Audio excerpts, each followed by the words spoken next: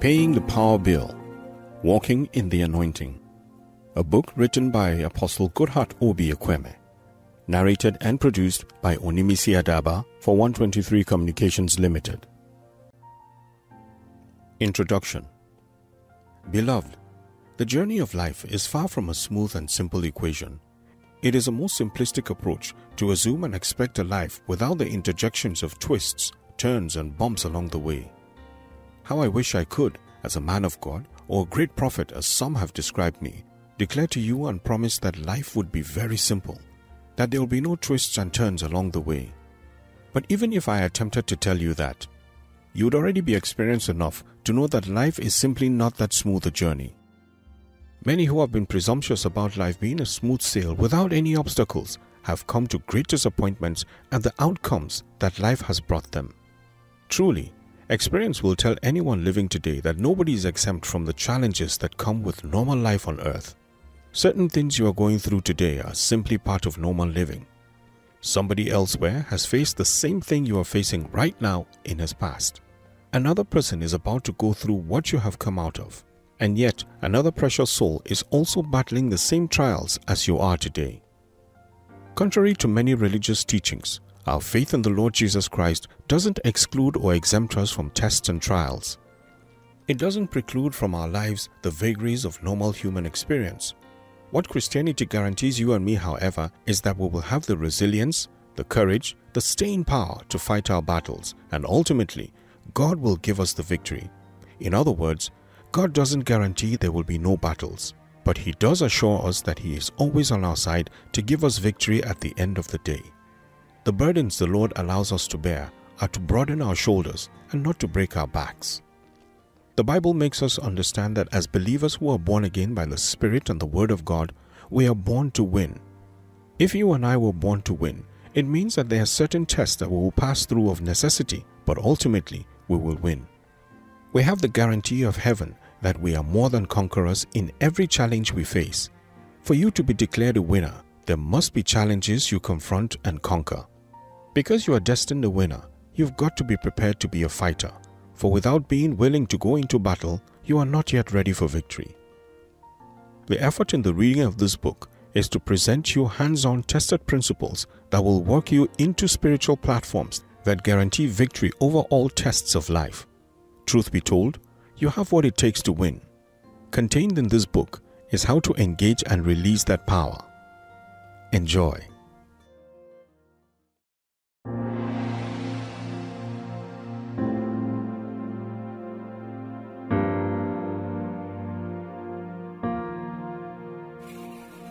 Every child of the living God ought to carry a victory mentality, not a victim mentality. When you fight battles, something ought to rise within you, telling you, this too shall pass. That situation will not last forever. It shall come to pass. Chapter 1. You can handle it. I can do all things through Christ who strengthens me. This is in Philippians chapter 4 verse 13. The word Christ is not the surname of Jesus. We used to think it was his surname or second name. But that word Christ speaks of the anointed and his anointing. So Paul, under the unction of the Spirit of God, says, I can do all things through the anointed and his anointing, which strengthens me. In 1 John chapter 4 verse 4, it says, Ye are of God, little children, and have overcome them, because greater is he that is in you than he that is in the world. I particularly like the word overcome. The same word is used several other times in the book of Revelation, the last book of the Holy Bible. There, God calls believers who triumph through their earthly journeys overcomers. So your title in the Holy Bible is Overcomer. You are born to win.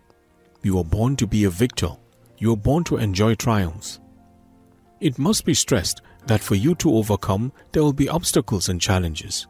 To overcome actually is to come over a barrier. I am intentionally stirring your heart not to be afraid of tests and trials, no matter their structure and magnitude. Many times, if not all times, those tests are opportunities for God to add crowns upon your head. Thank God we've begun to recognize now that when God allows us to go through certain fights, we're coming out with some trophies after all is said and done. Many believers dodge the battle, but in so doing, they also miss the crown of victory waiting at the end of the battle. Even as you listen to the reading of this book, if you look back into your history and are very sincere with yourself, you will see that there were certain things the devil brought your way to destabilize you, and in those moments of trial and testing, you thought life had come to an end. You thought there would be no tomorrow. You thought, where is God in all of these? But today, having come out of those trials into triumphs, having come through the tests into testimonies, having come past the obstacles into your miracles, you look back and say, Father Lord, thank you for bringing me through what I went through. Because truth be told, some of those victories made you a better person than you were before you went into battle. Victories make you better than what you were before you went into battle. Let me tell you about myself. There was a young girl I dated many years ago for about 6 years. I thought I was going to marry this young girl, but at the critical moment, she threw a javelin into my heart. You might call it 9-inch or 11-inch, but it felt like a 100-inch javelin right in my heart. I was in emotional tatters, broken. It seemed beyond repair. I didn't know that I could ever recuperate, but God told me something. If it didn't work, my son, it means it wasn't meant to be. I have something better for you. And within months, I met my queen, my Oshobo princess, the love of my life.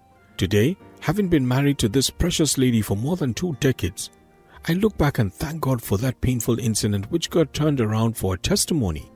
For through that first relationship, I learned how to treat a lady, so it made me a better man for my wife. The Bible makes us understand that if the prince of this world had known, he wouldn't have crucified the Lord of glory. Look back into your history and say bye-bye to a trial of yesterday turned into a testimony.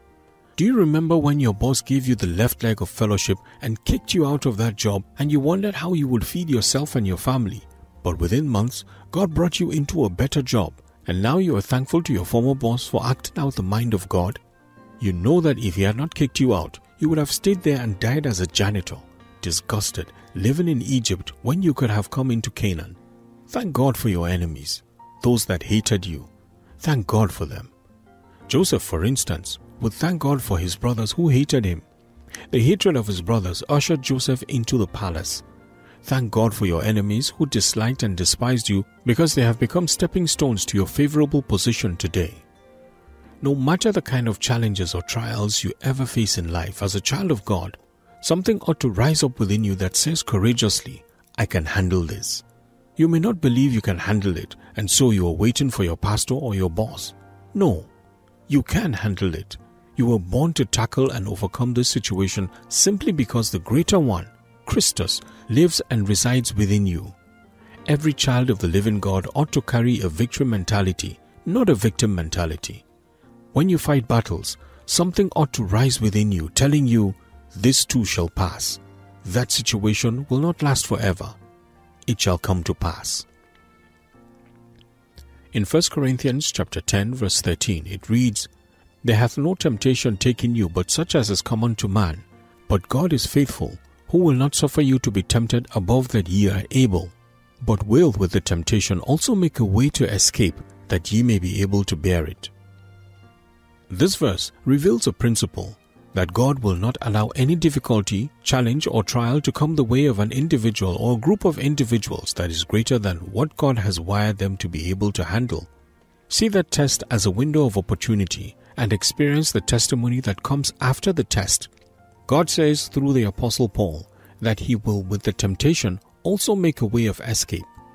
If you're facing a season that seems like a sequence of trauma after trauma, God is saying, my son or my daughter, you can handle it. There is something on your inside capable of rising up to confront the issues that confront you. It may seem so difficult and unbearable. It may appear that you can't cope anymore. But the devil is a liar. You have been designed by God to be able to handle this. Your God is El Elyon, the Most High God. He is El Shaddai, the many-breasted God, the best of all. He lives in you. By his help, let the warrior king or queen within you rise up to do battle. Every test is a window of opportunity opened for you to experience a testimony. Life may not give you what you desire or even deserve by certain standards. Life gives you what you are willing to fight for. We often have good desires, but no results. We think, I deserve to be blessed, but it looks like a pipe dream. That's because life doesn't give you what you desire or think you deserve, but what you are willing to fight for. Before victory will ever arrive at the doorstep of any man or woman, there must be a season of battle and contention. What you are not willing to resist will simply remain in your life. What you are not willing to confront, you will not be able to conquer. What you allow and watch will certainly remain the same. Life may not respond to what you desire, but it will. Life may not respond to what you desire, but it will bow to what you really demand. Beloved, it is time for you to rise up and fight. If you got into a boxing ring with God on your side, you are assured of victory. It is a joy to know that God is both your coach and the referee. He won't allow the whistle to be blown when the enemy has your back against the wall. You might have fallen a couple of times, but you are not out. In Proverbs chapter 24 verse 16 it reads, For a just man falleth 7 times and riseth up again. Don't give up on yourself, no matter how many times you've tried and fallen. The fight will end in your favor.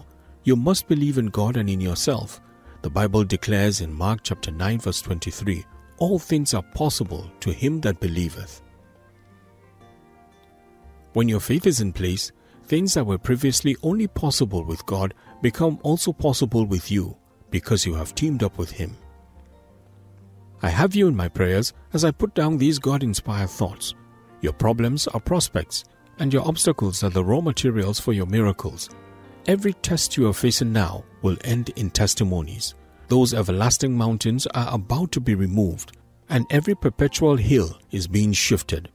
Before you are done listening to the reading of this book, the Holy Ghost would have done a quick work in your favor. Get ready for your breakthrough.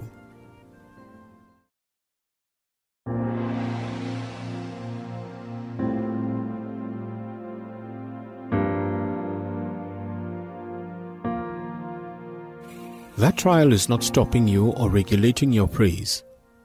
Don't let situations change the way you dance. You may be hungry, but there is fullness of joy. With God on your side, you can handle it.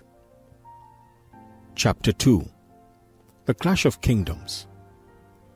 Child of God, there is a clash of kingdoms upon the face of the earth, and whether unfortunately or fortunately, we as believers are right in the middle of this clash. There is a direct confrontation between the kingdom of God and the kingdom of Satan. There's a real devil on campaign, and he's not exactly excited about your status and position as a child of the living God. He vehemently opposes your success precisely because you are a child of God. The devil is called the adversary, the accuser of the brethren, before the throne of God. In 1 Peter chapter 5 verse 8 it reads, Be sober, be vigilant, because your adversary the devil, as a roaring lion, walketh about, seeking whom he may devour. Also in Revelation chapter 12 verse 10, it reads, And I heard a loud voice saying in heaven, Now is come salvation and strength and the kingdom of our God and the power of his Christ, for the accuser of our brethren is cast down, which accused them before our God day and night. It means your enemy is not the witch doctor in your village. It is not your mama or your papa that doesn't like you. Not your uncle, not your neighbor, and not your colleague in the office. Your adversary is the devil. He may use people as smoke screens, but your real enemy is the devil. The word adversary means 1. A person, group, or force that opposes or attacks opponents. 2. A person, group, or force that is an opponent in a contest. What better way than those to describe Satan and his ministry against the saints? In John chapter 10 verse 10 it reads, The thief cometh not, but for to steal, and kill, and destroy. I am come, that they may have life, and that they might have it more abundantly. Please, know your real enemy. Satan is the one you are to direct your focus to. He is the one to confront and to conquer. His threefold mandate is to steal, kill, and destroy. Some people think that the people who are being used as vessels or vehicles to bring changes to them are the enemy. But the enemy is the person behind the scenes, and you must unmask him or you keep fighting shadows or merely dealing with leaves and branches of the matter. You are dealing with symptoms, but you haven't gone deep down to deal with the root cause of the situation. You need to deal with the roots of the challenges and tests you've been going through to effectively handle them. In Matthew chapter 11 verse 12 it reads, "And from the days of John the Baptist until now, the kingdom of heaven suffereth violence, and the violent take it by force." If you want victory, you have to be willing of necessity to be violent, to take it by force. You have to come to the place where you declare to yourself, enough is enough. You don't need your spouse, friend, or family to tell you. You've got to come to that point where you are tired of being tired of skirting the same mountain, seeing the same images, telling the same story, rehashing the sweet testimony of 7 years ago with no current news. Until you come to the place where you are restless within you for a change, change is not about to come. I perceive that you have come to a place of restlessness. The baby in your womb is not just 7 months old. It is now 8 months and 2 weeks old. The baby has been kicking. You know that there is much more to life than you have experienced. You know that of all that God has spoken to you by way of prophecy, you haven't even begun to scratch the surface. You know there is much more to your life and destiny than meets the eye. You know on your inside you are loaded, you are anointed, you see yourself making waves. You know there is much more to you than is apparent, and you yearn for the outward expression of your inward impression. And you're right, because you are just at the verge of your manifestation.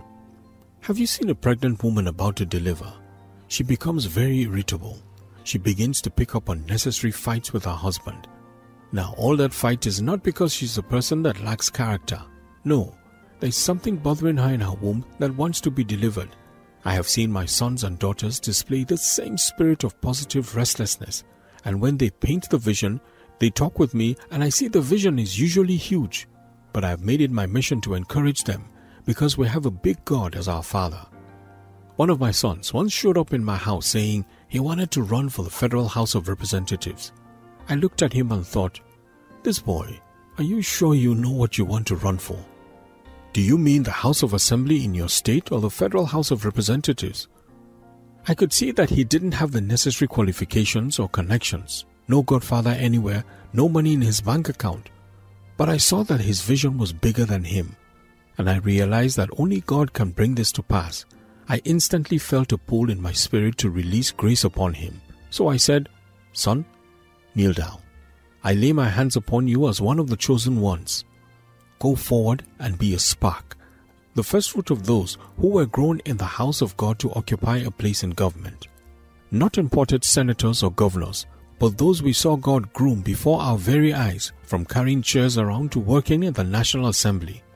My son, go. I anoint you for the assignment. It's okay to get restless within you. There's an unrest that opens the door to true rest. You know your job is too small. You know the anointing upon your house is too small. Get ready. Extend your tent, for something is about to happen. I can't explain it. I can't articulate it. But in your life, I know that something is about to happen. Isaiah chapter 60 verses 1 to 2 reads, Arise, shine, for thy light has come, and the glory of the Lord is risen upon thee. For behold, the darkness shall cover the earth, and gross darkness the people.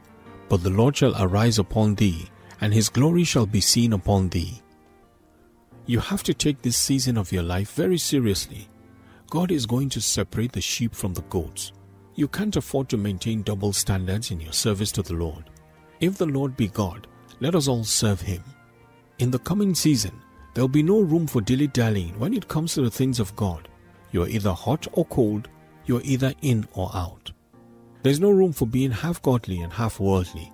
Heaven has held out its tape rule, and as heaven measures the season, you have to shake off lethargy and do all that God requires to take your spiritual walk to the next level. Love the Word and be a person of great prayer. Have fellowship with your fellow sheep. Each time you come into the gathering of saints, you receive strength to go out again. Don't stay back and be a Sunday believer. Be a believer every day of your life. Why? God is measuring, God is ruling, and God is rewarding. In Romans chapter 8, verses 37 to 39, it reads, Nay, in all these things we are more than conquerors through him that loved us.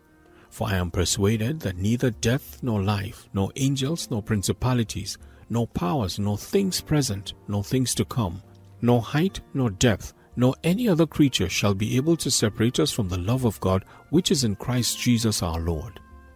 What can you think about that is not in all? In all these things, we are more than conquerors. I want you for just a minute to think of the most difficult situation in your life and remember the word all. Think about the most tempestuous situations in your life and include it in all. In all these things, you are more than conquerors through Him that loved you. The verdict of God in every battle you face is that you are more than a conqueror. In other words, even if you think you can't handle it, God has already declared you ahead of time to be more than a conqueror. The scripture paints a picture that as a child of the living God, you cannot be stopped. You were born unstoppable. But you have to come to this conviction that God has already pre-cut you. That means before you were created, God cut you. You were pre-shaped for your position in life. You were pre-cut to fight the battles you are fighting and to gain the victories God has for you. In 1 Corinthians chapter 10 verse 13, it reads, "They had no temptation taken you, but such as is common to man. But God is faithful, who will not suffer you to be tempted above that ye are able, but will with the temptation also make a way to escape, that ye may be able to bear it." Learn to commonize challenges. Don't consider any situation as strange or special. Commonize every test or challenge, knowing full well that ultimately they will turn for a testimony for you. Luke chapter 21 verse 13 reads, "And it shall turn to you for a testimony." The battle you're going through right now is going to turn to you for a testimony. That challenge, that difficulty that seems unending, is going to turn for you a testimony. It is about to turn, like the baby in the womb of the mother turns just before delivery. Before today, they were called obstacles, but from today, they have become miracles. I perceive that what God will do for you will be in the order of Psalm 126, which reads, "When the Lord turned again the captivity of Zion, we were like them that dream. Then was our mouth filled with laughter, and our tongue with singing. Then said they among the heathen, The Lord hath done great things for them. The Lord hath done great things for us, whereof we are glad. Turn again our captivity, O Lord, as the streams in the south." This is from Psalm 126 verses 1 to 4. Apostle Paul, in the midst of his challenges, declared in the face of it all, "None of these things move me." This is in Acts chapter 20 verse 24. Child of God, it is complimentary for God to allow you go through particular pathways of difficulty in life. The things that have tested and tried you in certain ways are actually God's way of approving you. He knows that you can handle them. I've been alive for about 5 decades, and those years haven't been altogether fine, dandy, and lovely.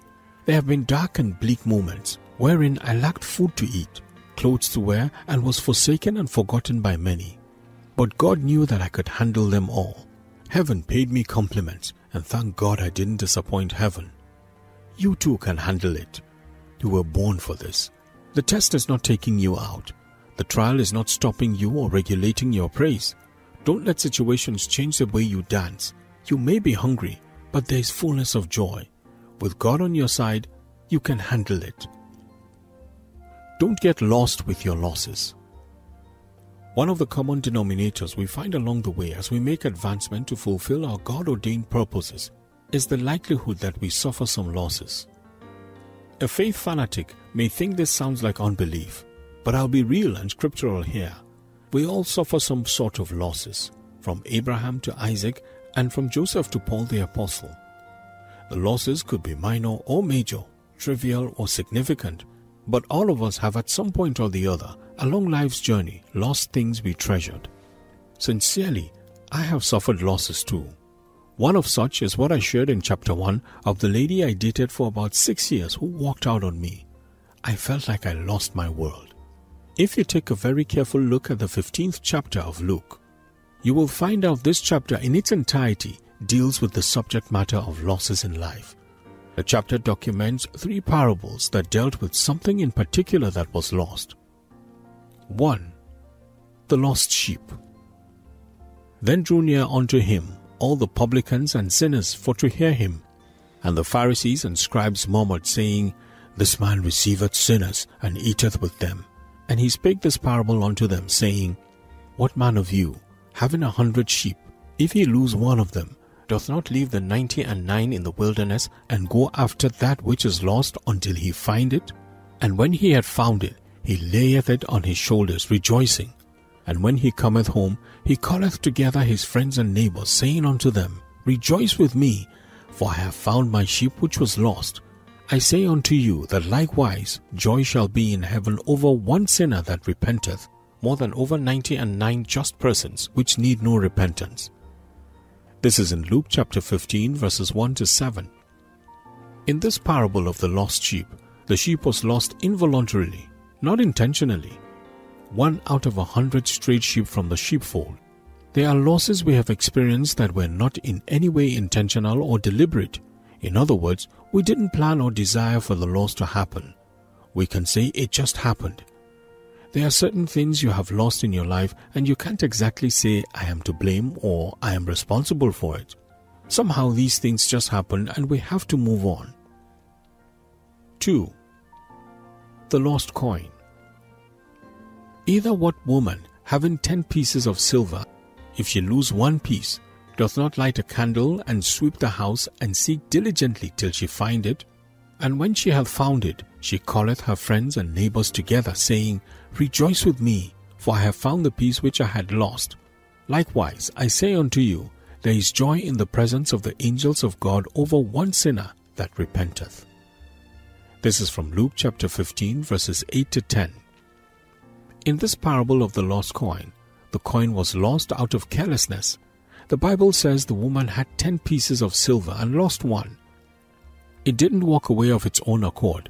It was the result of her carelessness. She was responsible. She lost one piece. Simply put, she was responsible for the missing coin. When you consider your own life, you find that there are things you lost along the way as a result of your own carelessness and wrong decisions. 3.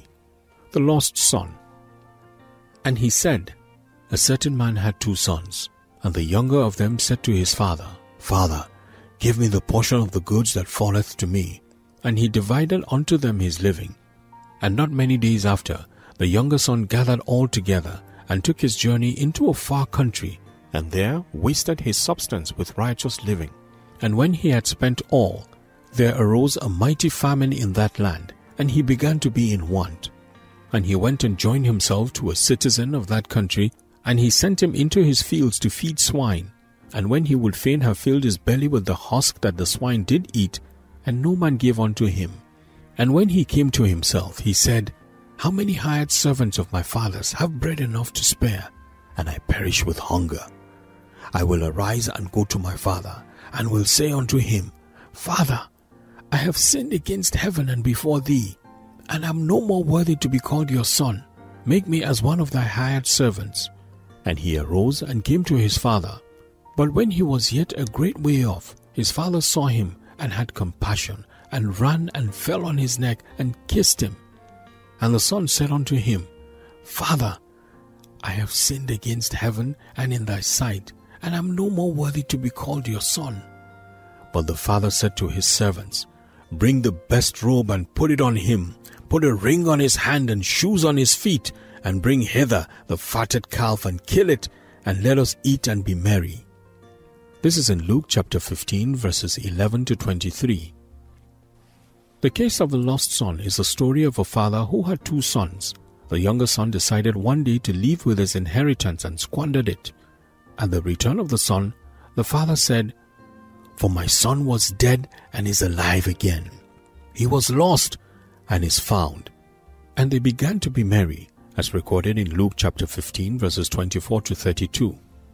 There are losses you have experienced in your life, and you know you allowed yourself to walk into them, not ignorantly and not by mistake or by happenstance. You knew full well the consequences of what you were about to do. Young ladies, for example, know when they're about to have that one-night stand that they could get pregnant. No lady sleeps and just wakes up pregnant. The girl who conceived an unwanted pregnancy knew exactly what she was doing and did it. She wanted what resulted in the unwanted. The beautiful thing about the 15th chapter of Luke is that everything that got lost was ultimately found, recovered and restored. The sheep that was lost involuntarily was eventually found. The coin that was lost out of carelessness was recovered, and the son who got lost voluntarily was restored. The moral of the whole story is that whatever is lost in your life, no matter how, no matter where, no matter when it was lost in the first place, is going to be found, recovered, and restored. Whatever you lost, you will get it all back, because the thief is not a man or woman, but the devil himself, and Jesus has come to restore abundantly. There is recovery for everything you ever lost, no matter who or what was responsible for it. It could be your money or your honey, that's marriage. It could be your business or your health that is ailing and failing. Whatever it is, there is going to be a turnaround. There is recovery for you. In Joel chapter 2 verses 25 to 27 it reads, "And I will restore to you the years that the locust hath eaten, the cankerworm and the caterpillar and the palmer worm, my great army which I sent among you. And ye shall eat in plenty and be satisfied, and praise the name of the Lord your God that hath dealt wondrously with you. And my people shall never be ashamed. And ye shall know that I am in the midst of Israel, and that I am the Lord your God, and no one else. And my people shall never be ashamed." Understand this. When it's time for divine recovery, there is nothing the devil can do about it. When someone steals a thing from you and you go to a court of law, if your legal counsel knows his onions, he will stand bold and recover what was stolen. The devil is a thief. He will repay what he has stolen. And not only that, he will pay for damages. We call this divine justice. Too many times we let the devil get off the hook, but not this time. No, devil, you won't only pay for what you have stolen, you will also pay for more. You will pay for damages and have your resources depleted by the saints of God as we recover all you have stolen. Enough is enough. Beloved, this is a good place to pause and pray. Don't let this moment pass, for your heart has just been prepared for recovery. Pray now.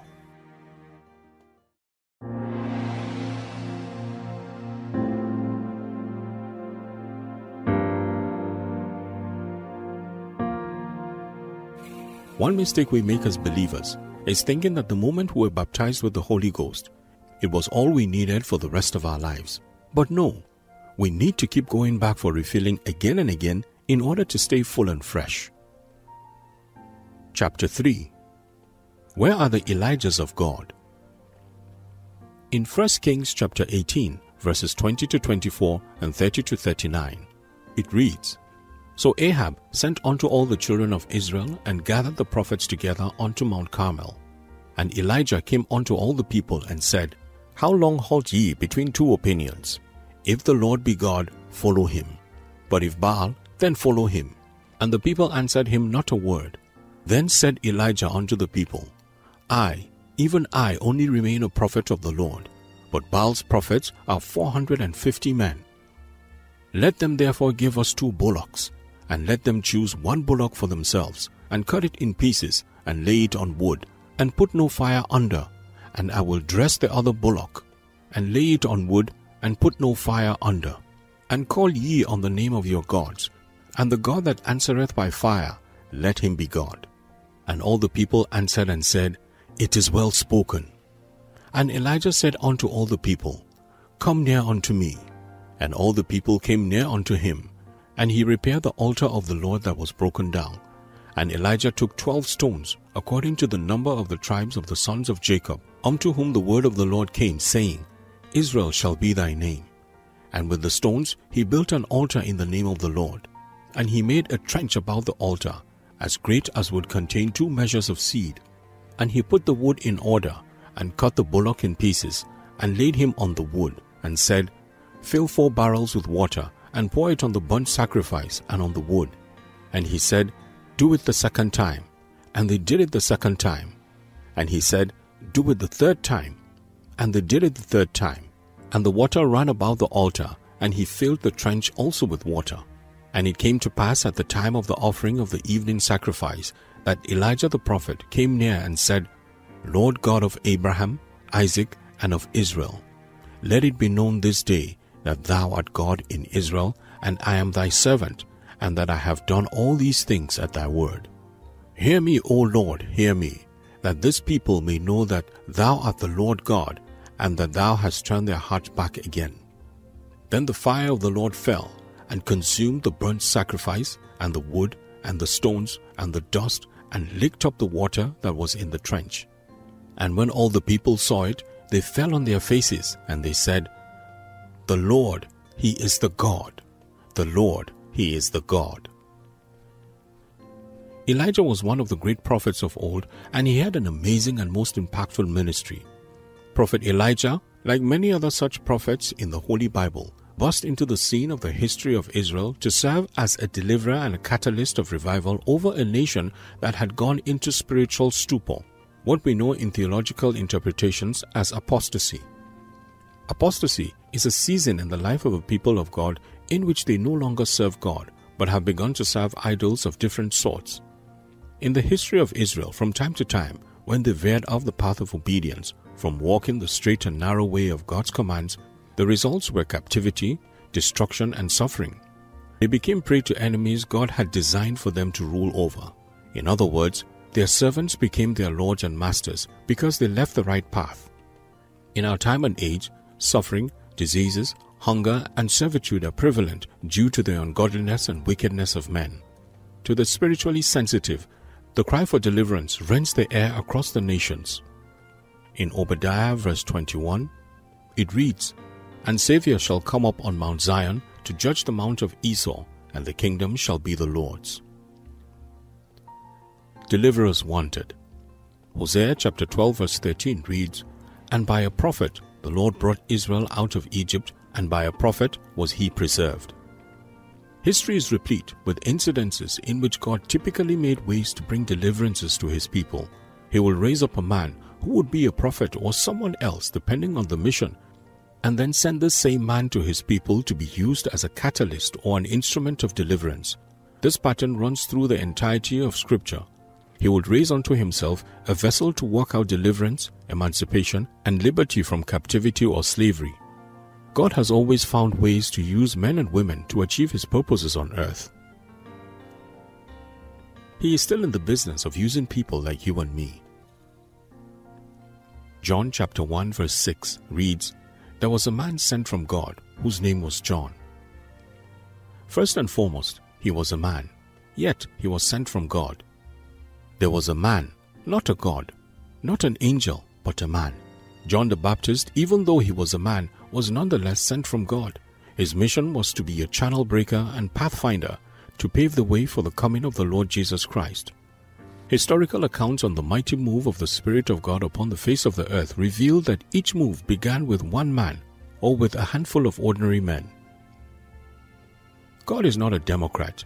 He can take nations with one man or just a few men.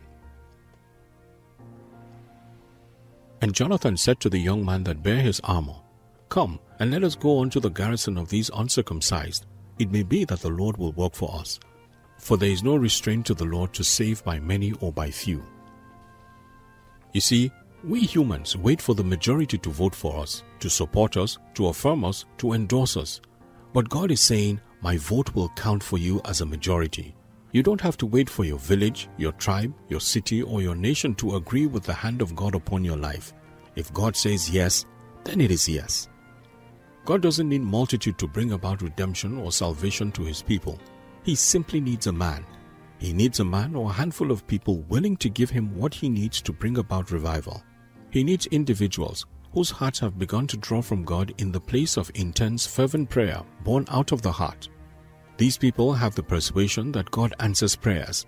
The flame of the heart of such an individual pursuing after God begins to draw the attention of other people who rally round him, and having the same mind of pursuing after God, they begin to cry out to God. With such an ignited group of people praying and seeking the face of God on a constant basis, the fire of revival is kindled and burns brighter and hotter, drawing the attention of even more people to the cause. Ultimately, the flame of revival that began as a flicker grows to have impact on communities, nations, or even grows into global proportions, as in most cases in history. There is no better time for revival to occur than in a time of apostasy. Apostasy, as earlier defined, is a season wherein the church has fallen away and has almost completely turned away from following the true and living God. We saw in Isaiah chapter 60 that light shines brighter in the midst of darkness. Elisha asked at the banks of the Jordan River, "Where is the God of Elijah?" But now, God is asking the church, where are the Elijahs of God? It was against the critical backdrop of the departure from the worship of the true and living God that God sent a man called Elijah into the scene in Samaria. Elijah was a nonconformist, a radical and a fiery prophet. The name Elijah means the Lord is God. Elijah did not come to maintain the status quo of apostasy of his generation. He was a change agent. As a matter of fact, whenever Elijah showed up on the scene, he made life uncomfortable for the ungodly. People who were once comfortable living a life of falsehood, immorality, and greed began to shift uneasily. Their seared consciences that made what was wrong appear right in their eyes were convicted. A people in need. The situation of our nations today begs for divine intervention. It is becoming difficult today to get two believers to agree on right and wrong. One believer says it is wrong to drink alcohol and the other says it is right to drink. One argues that it is okay to smoke and the other disagrees. We argue over all kinds of things, and the reason is we have compromised and rationalized to such a degree that the Word of God has begun to lose value, like it was under Eli's priesthood before God called Samuel in 1 Samuel chapter 3 verse 1. When the Word of God says something is right or wrong, let's not rationalize it with the excuse of being under pressure. We have a lot of talk today, but very little power to show for it. We are lacking in power because we have assessed issues based on the situation rather than the Word of God, who is the judge of all. In 1 Corinthians chapter 4 verse 20, it reads, "For the kingdom of God is not in word, but in power." In other words, the only way to see the kingdom of God is to see the raw, naked power of God being demonstrated. We have talked too much and too long. In this day, in this generation, we must go for power. It is time to go for power, for the world will listen no longer until they see power. In Judges 16, we read that Samson, a mighty man in Israel, compromised with sin so much that he eventually lost his power and glory in the laps of Delilah. Samson was so mightily used by God. He was called to be a ruler and a judge over the covenant nation Israel, but Samson was so filled with compromise he lost everything in Delilah's laps. He who once single-handedly routed armies ended up in his last days with his eyes gouged out. He died a terrible death because he rationalized his covenant. The present-day church has come into a season of great possibilities and opportunities. We cannot afford to trade our individual and collective destinies for Esau's pot of pottage. We cannot exchange the eternal for the ephemeral. We must seek first the kingdom of God and His righteousness. Somebody once said, and I repeat, quote, "Whatever you compromise to get, you will compromise to keep." End quote. Listen, no matter the situation, the glory of your destiny is far greater and more valuable than the temporal benefits any kind of compromise can give you today. Hey, Samson, leave that Delilah alone. And just in case you think that Delilah was the only woman in whose lap Samson laid his head, let me meet you where you are. Delilah is whatever lures you away from God's presence. Your car can be your Delilah. Your house can be your Delilah. Your job can be your Delilah. Even your children, as lovely as they are, can be your Delilah. Jesus said, anyone who loves his family more than him doesn't truly love him. He was saying in essence, your love for me should be so great that your love for your family will be considered as hatred in comparison with it. This is captured in Luke chapter 14 verse 26. It's time to deal with your areas of compromise. Leave the areas where you easily fall short. One wrong step often leads to other wrong steps until you find that you have hit the point of no return where you are not able to go back again. You are not able to control yourself because you have hit the self-destruction button. The power of consistency. Let's review Samson a little more. In Judges chapter 16 verses 16 to 17 it reads, "And it came to pass, when she pressed him daily with her words and urged him, so that his soul was vexed unto death, that he told her all his heart and said unto her, There had not come a razor upon mine head, for I have been a Nazarite unto God from my mother's womb. If I be shaven, then my strength will go from me, and I shall become weak and be like any other man." Samson began by telling Delilah all kinds of lies about the source of his power. He started with strings and ropes, and the more lies he told, the nearer they were to his head. "If you lock up the locks of my hair, that is where my power is." Here in this text, she pressed him daily. That sounds like the devil, doesn't it? The devil is so persistent, so resilient. He has a way of just knocking on a particular door of your life tirelessly. You know, when the force begins to hit at a particular spot, the force may not be so powerful, but the consistency of repetition weakens the spot gradually, and after some time, that spot caves in, not because of the strength of the force, but because of consistency. Devil is Diablo in Greek, and it means one who deals a repetitive blow. Delilah pressed on him daily with her words and urged him, so eventually Samson told Delilah where the source of his power was, and immediately he was shaved and his power left him. In Judges chapter 16 verse 20 it reads, "And she said, The Philistines be upon thee, Samson. And he woke out of his sleep and said, I will go out as at other times before and shake myself. And he wist not that the Lord was departed from him. He said, I will go out as at other times." This is a most dangerous place for anybody to get to that point where the presence has departed, where the fire has left a man and he does not even know. Sadly, the account of Samson depicts the state of the church in our day. Many people are right now at best a shadow of what they used to be. Many assume that the fire of God's presence will always be there no matter what they did wrong or where they went wrong. Some thought they could carelessly keep the fire without doing something about it. Some thought they could dance with sin and still maintain the fire of the Holy Ghost with a simple, God forgive me my sins. Others thought as long as they didn't fall down and die after a season of compromise in their lives, God has given them pardon and they could move on to do it again and the fire of the Lord will still be there. Samson said, I will go out as at other times before and shake myself. He took the anointing too casually. He did not know that the fire of the Lord had departed from him. It is the most fearful thing for the fire to depart from a man, but it is even more frightening for the man not to know that the fire has lifted. It is possible for the presence of the Lord to leave without the man even identifying where or when the fire left.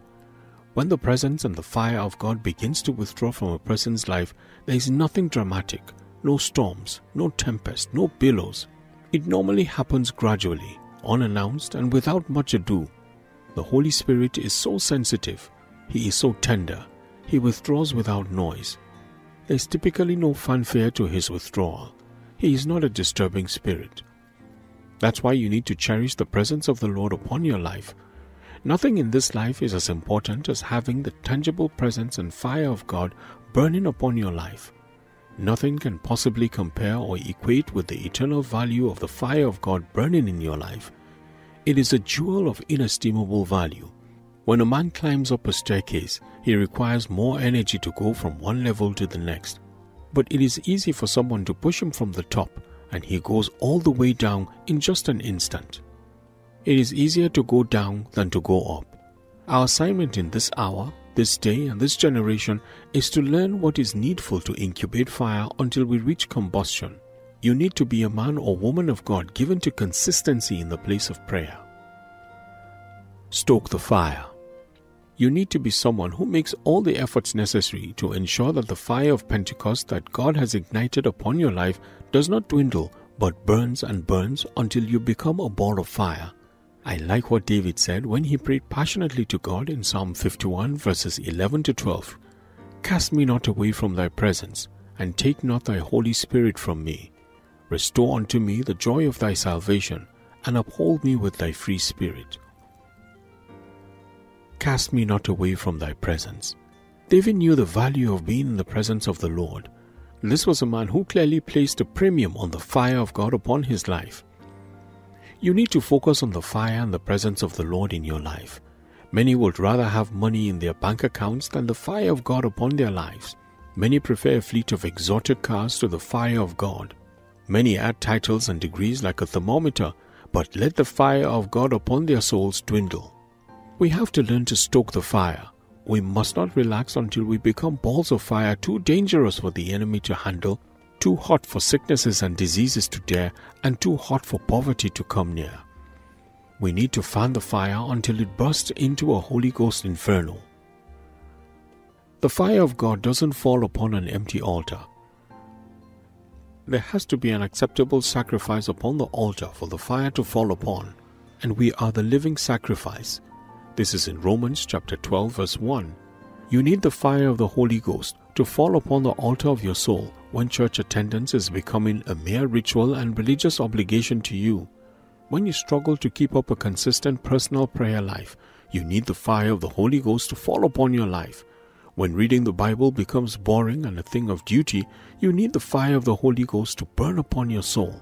When you struggle to be a liberal and cheerful giver, you need the fire of the Holy Ghost to light up your soul.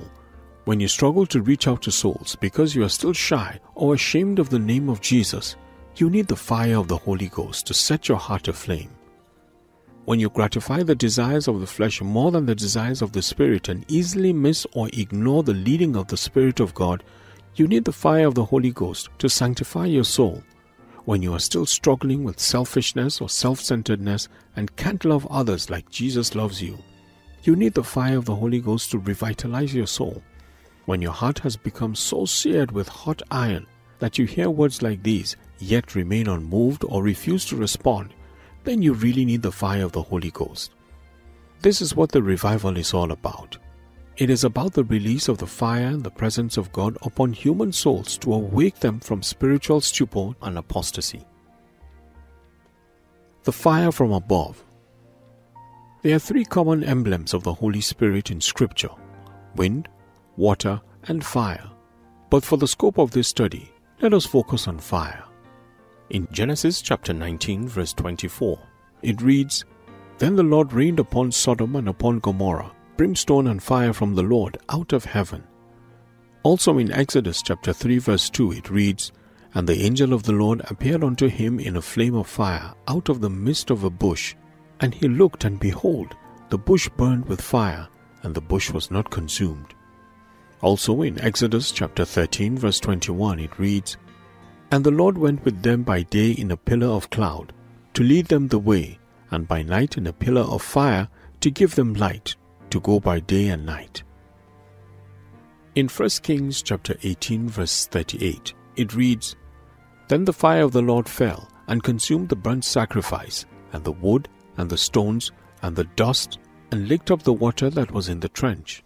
Also in 1 Chronicles chapter 21 verse 26, it reads, "And David built there an altar unto the Lord, and offered burnt offerings and peace offerings, and called upon the Lord. And he answered him from heaven by fire upon the altar of burnt offering." In 2 Chronicles chapter 7 verse 1, it reads, "Now when Solomon had made an end of praying, the fire came down from heaven, and consumed the burnt offering and sacrifices, and the glory of the Lord filled the house." This is in 2 Chronicles chapter 7 verse 1. In 2 Kings chapter 1 verse 10, it reads, "And Elijah answered and said to the captain of 50, If I be a man of God, then let fire come down from heaven and consume thee and thy 50. And there came down fire from heaven and consumed him and his 50. Also in 2 Kings chapter 2 verse 11 it reads, "And it came to pass, as they still went on and talked, that behold, there appeared a chariot of fire and horses of fire, and parted them both asunder, and Elijah was taken by the whirlwind into heaven." In Matthew chapter 3 verse 11 it reads, "I indeed baptize you with water unto repentance, but he that cometh after me is mightier than I, whose shoes I am not worthy to bear. He shall baptize you with the Holy Ghost and with fire." Acts chapter 2 verses 1 to 4 reads, "And when the day of Pentecost was fully come, they were all with one accord in one place. And suddenly there came a sound from heaven as of a rushing mighty wind, and it filled all the house where they were sitting. And there appeared unto them cloven tongues like as of fire, as it sat upon each of them. And they were filled with the Holy Ghost, and began to speak with other tongues as the Spirit gave them utterance." This self-same fire of the Holy Ghost is still falling on people. It is still burning in the church today. By the way, The Bible calls you as a minister of the Lord a flame of fire. In Hebrews chapter 1 verse 7 it reads, "And of the angels of the Lord he saith, who maketh his angels spirits, and his ministers a flame of fire." God designed for you to be a flame of fire, but contrary to divine design, many believers today are greatly lacking in spiritual fervor. Many of such lives have gone into a cruise control mode of being spiritually cold, and hence they have a hard time beating off unwarranted harassment by the enemy. I often say you never see a fly perch on a hot frying pan. That would be a mystery. Why? The heat of the frying pan knows how to send away things that ought not to be on top of it. When we are ignited with the fire of the Holy Ghost, we become danger spots for satanic activities. There is great wickedness abiding and abounding in the world today. Any believer who will triumph must learn how to ignite and flare up flames that fill his or her life with the fire of the Holy Ghost. Now, fire is in varying degrees of scope and intensity. The size and heat of the fire you carry today isn't sufficient for the kind of test you are going to face tomorrow. The fire that was upon your life yesterday is insufficient for the tests and trials the enemy is bringing into your life today. Yes, you have fire, but for where God is taking you to, that fire is not enough. You need to purpose in your heart that you will do whatever is needful to increase your carrying capacity for the fire of the Holy Ghost. The greater challenges ahead require greater fire to handle them. Proverbs chapter 24 verse 10 says, "If thou faint in the day of adversity, thy strength is small." It seems to me that the reason people faint is not that the challenges were so intense or not conquerable. I believe it is because they did not have enough firepower within them to match the challenge. No matter how intense the challenge is, if you learn how to increase the fire within you, what was a test yesterday will become a testimony today. Therefore, when you find yourself in another season of challenge, test, or trial, don't faint, don't cave in, don't become discombobulated, and don't begin to think the challenge is too much for you. What you need to do is to go into your closet, shut the door, and commune with your God who sees you in secret. Ensure that in your secret place, where nobody sees or knows what you are doing, you are stoking up fire in prayer. When you stir up those flames of fire and come out to confront your challenge again, you realize that because you have come out with greater intensity of fire, what was a stumbling block has become a stepping stone for your next level of breakthrough.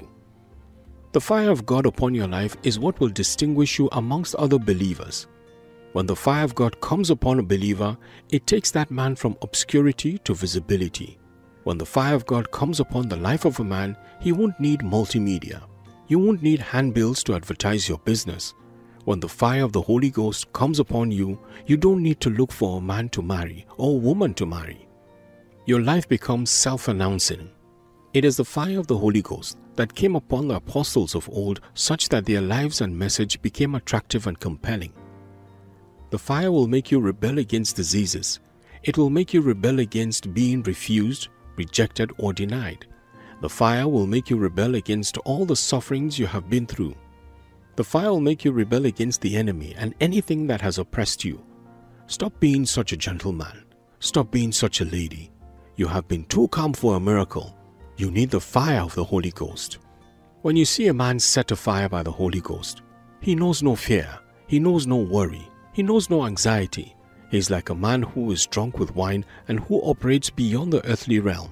Oh, that you will be a burning bush, burning but not consumed, burning but not destroyed. Get down to stoke the fire. You can't keep calm and expect the fire to fall on you. Victorious Christians don't keep quiet, they roar. Open your mouth wide, God says, and I will fill it. This is in Psalm 81 verse 10. As ministers in this generation, we need to get on fire and release it with words of power. We need to rediscover the roots of the power of the church by returning to the good old-fashioned Bible messages. We should take heed not to replace the miraculous with philosophies and technology. In David's days, they tried to carry the ark on a cart. The cart was a symbolic of modern-day 21st century technology, but the ark was never supposed to be carried by civilization or modernization. The ark was to be carried on the rugged, sanctified, consecrated shoulders of priests.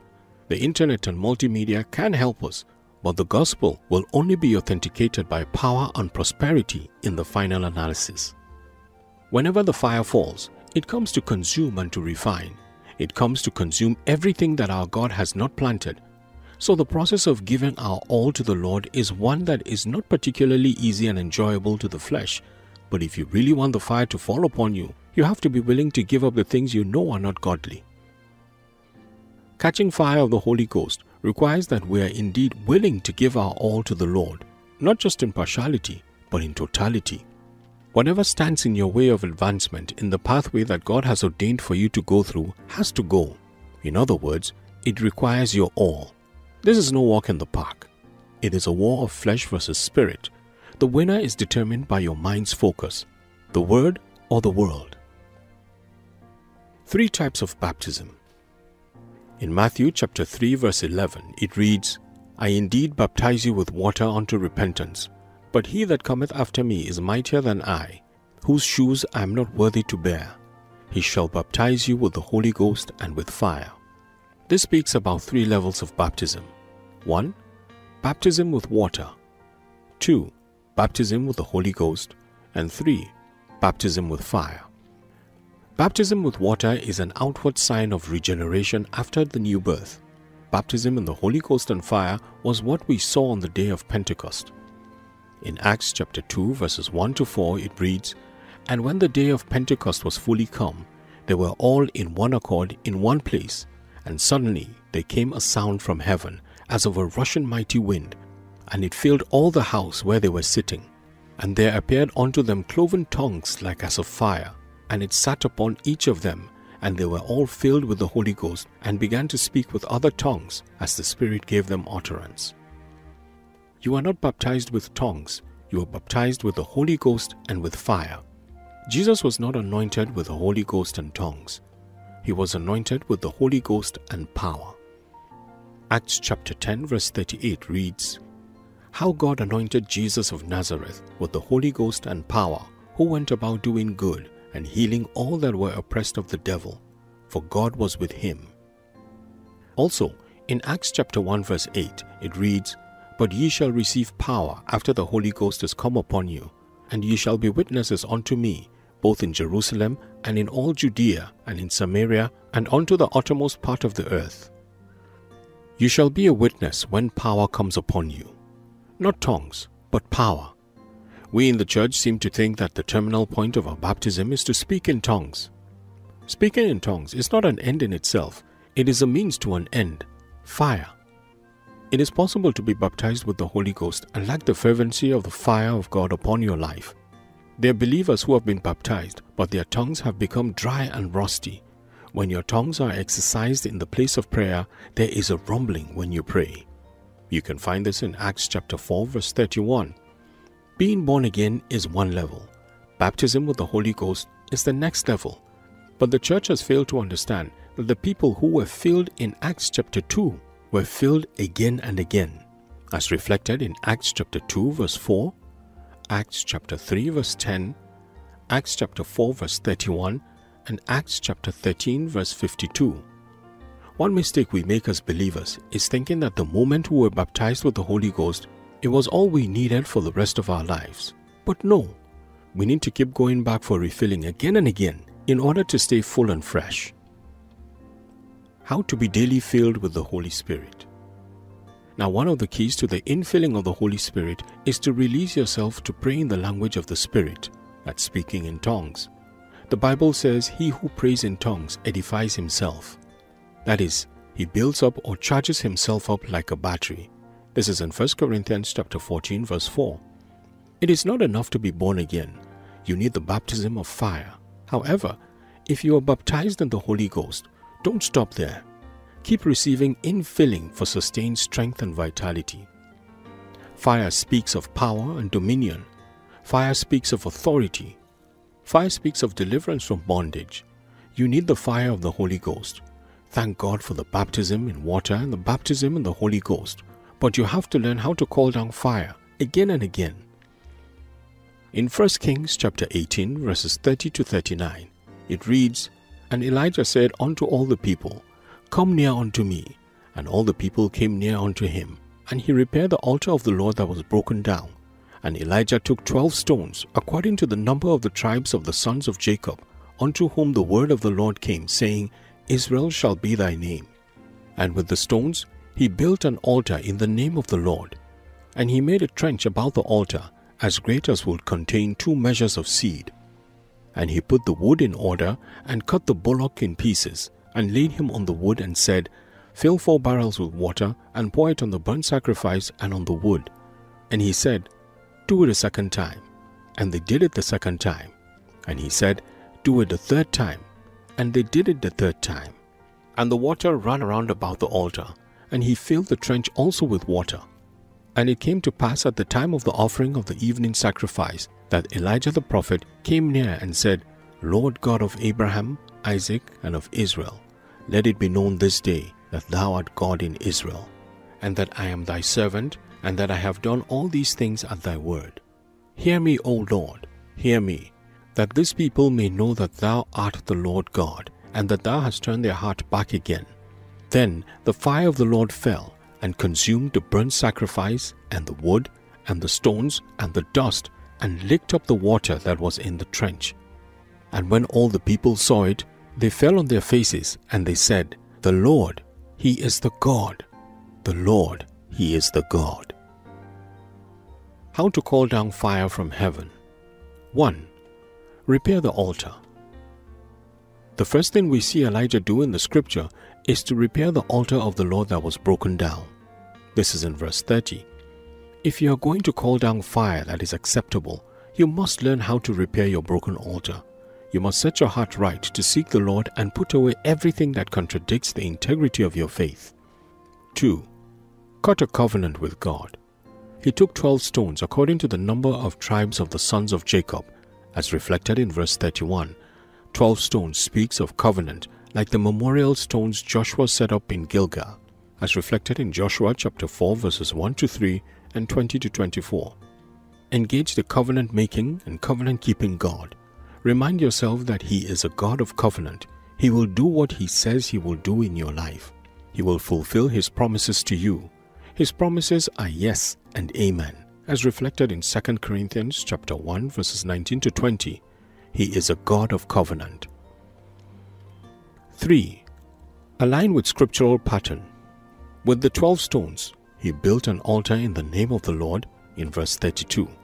You must rebuild your altar, not in your name, but in the name of the Lord. In other words, if you are going to get the attention of heaven, whatever you are doing on the earth must be in the heavenly pattern. As you see your Father do, you must do too. Your prayer must be in the name of the Lord. In Micah chapter 4 verse 5, it reads, For all people will walk everyone in the name of his God, and we will walk in the name of the Lord our God forever and ever. In Colossians chapter 3 verse 17, it reads, And whatsoever ye do in word or deed, do all in the name of the Lord Jesus, giving thanks to God and the Father by Him. 4. Demonstrate your faith. Elijah asked for water to be poured in the trench 3 times until the trench began to overflow, in verses 33 to 35. When you believe in the God that answers by fire, you have to so express your trust in Him that you do things you know in the natural will make it impossible for God to do what He said He will do if He were not God. You must demonstrate your faith. For instance, when God asks you to leave a particular job, it is not comfortable to leave that job because you don't know where He's taking you to. He said to Abraham, Leave your kindred, your people, to a place where I will show you. I haven't shown you, but I will show you. Now it takes trust to leave this job and let God prove to the world that He asked you to leave. This is what happens when you put a sacrifice on the altar. You are saying, God, I trust you to be my source. I don't have anything left in my pocket, but I trust you to be my source. I trust that you are my supplier, and so my supply can never run dry. I believe you. Elijah poured water until the altar became drenched, and then he called for fire. The fire of God fell and consumed the burnt sacrifice, the stones, the wood, the dust, and even licked up the water. The effect of the fire was total. In the same way today, the fire is waiting for you to set things in order. The fire of the Holy Ghost is going to rest upon you, and when it does, it will do the impossible in your life.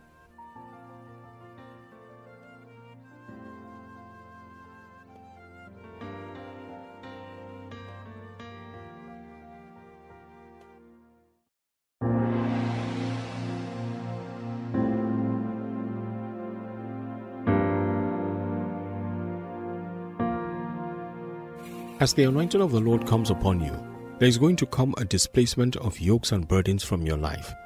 Fear is a tormenting spirit. The Lord has not given you the spirit of fear, but of power, love, and a sound mind. Chapter 4. The effects of the anointing. In Psalm 92 verses 10 to 13, it reads, "But my horn, which is an emblem of excessive strength and stately grace, you have exalted like that of a wild ox. I am anointed with fresh oil. My eyes look upon those who lie in wait for me. My ears hear the evildoers that rise up against me. The righteous shall flourish like the palm tree, be long-lived, stately, upright, useful, and fruitful. They shall grow like the cedar of Lebanon, which is majestic, stable, durable, and incorruptible. Planted in the house of the Lord, they shall flourish in the courts of our God." What does it mean to flourish like a palm tree? It means to live long and be prosperous while at it. "They that be planted, not in the courts, but in the house of the Lord, shall flourish." God is about to release His fresh oil upon your life. That means whatever was stale in your life and every form of dryness are about to be visited with freshness. He will give you both the former and the latter rain, so that you are sowing at the same time you are reaping. Your seeds from this day forward will receive harvest, not in arithmetic progression, but in geometric progression. You will receive not just addition, but indeed multiplication and harvest. When Scripture says Isaac sowed in the land and reaped 100-fold in the same year, in Genesis chapter 26 verse 12, it is not talking about a 365-day year. It means he reaped in his season. He was fruitful in season, as it is in Psalm 1 verse 3. That means as you begin by faith to sow seeds of your time, commitment, meditation, waiting, and watching, heaven is bringing you to 100-fold. But how? By the anointing. It is the anointing that makes the difference. In recent times, I have been thinking more and pondering on the person and the ministry of the Holy Spirit. It will seem quite evident that the body of Christ is yet to comprehend the full import of the person, presence, and power of the Holy Spirit. It has been often said to our shame that if the Holy Spirit were to be lifted from many of our churches today, we will still do 90% of the things that we do in the same way. That is to say, perhaps the good number of the teachings we say and do may not altogether be inspired by the Holy Ghost like we assume they are. There is certainly an indictment of the church globally and might explain the apparent paucity of the power of the Holy Ghost today. As we read and study the 28 chapters of the Acts of the Apostles, we see quite a difference in experience between the church of the first century and the church of our time. For instance, when was the last time anybody's shadow healed the sick, raised the dead, and cast out devils? When was the last time an Ananias and Sapphira that came to the church and offered strange seed saw instant judgment? When was the last time a handkerchief or apron from the body of a minister or even just any son of God was able to bring about healing to someone? Just think of these things and you realize what I mean. In the first century church, we see the Holy Ghost was clearly acknowledged as the third person of the Godhead and was given absolute freedom to move amidst His people. The activities of the first century church were clearly God-inspired, they were God-driven, and they were God-directed by the person of the Holy Ghost. At a particular point in time, the Spirit drove Philip from Samaria to meet an Ethiopian eunuch to explain the Word of God. The man was reading from Isaiah. Philip brought understanding and salvation to him, and then was caught away to Azotus in a Holy Ghost flight. Strange acts we find in the Acts of the Apostles. Actually, I think a better name should be Acts of the Holy Ghost, not Acts of the Apostles, because really, it was the Holy Ghost at work through those men and women. The Holy Ghost was allowed to be in charge and indeed be Lord over the affairs of the early church. This is the ideal of the present-day church, in spite of modernization and advancement in technology. In all that we know and do in contemporary times, the truth is that one can never really organize the Holy Ghost. The Holy Ghost must be invited to have sovereignty. We cannot modernize the anointing. We can't exchange human vessels for anything else, equipment, sound, ambience, light, or smoke. The smoke we need is the glory of the Lord, not the make-believe effect we put up for our flesh. My Bible tells me that there was a point in time where the priests came together with instruments. They played and sang together, and suddenly the glory descended. 2 Chronicles chapter 5, verse 7 and 11 to 14 reads, "And the priests brought in the ark of the covenant of the Lord unto his place, to the oracle of the house into the most holy place, even under the wings of the cherubims. And it came to pass, when the priests were come out of the holy place, for all the priests that were present were sanctified, and did not then wait by course, also the Levites, which were singers, all of them of Asaph, of Heman, of Jeduthun, with their sons and their brethren, being arrayed in white linen, having cymbals and psalteries and harps, stood at the east end of the altar, and with them 120 priests sounding with trumpets. It came even to pass, as the trumpets and singers were as one, to make one sound to be heard in praising and thanking the Lord. And when they lifted up their voice with the trumpets and cymbals and instruments of music, and praised to the Lord, saying, For he is good, and his mercy endureth forever, that then the house was filled with a cloud, even the house of the Lord. So the priest could not stand to minister by reason of the cloud, for the glory of the Lord had filled the house of God." This is the real glory. We want the real stuff. Our smoke isn't the glory of the Lord. It can heal nobody. It can change nobody. It is good for the eyes, good for the ambience, but it isn't the glory of the Lord. We must rededicate, release, yield, and surrender ourselves to the person, presence, and power of the Holy Ghost in our days, as it is with our brothers of yesteryears. There is no substitute for the power and the glory.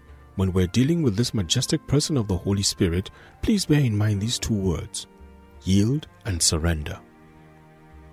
We are to yield and surrender ourselves to the leading and dealing of the Holy Spirit if we must see His manifest glory. The Holy Spirit must be given rule and dominion over our lives. Either He is Lord of all, or He is not Lord at all. Believe me, this is a whole lot easier said than done.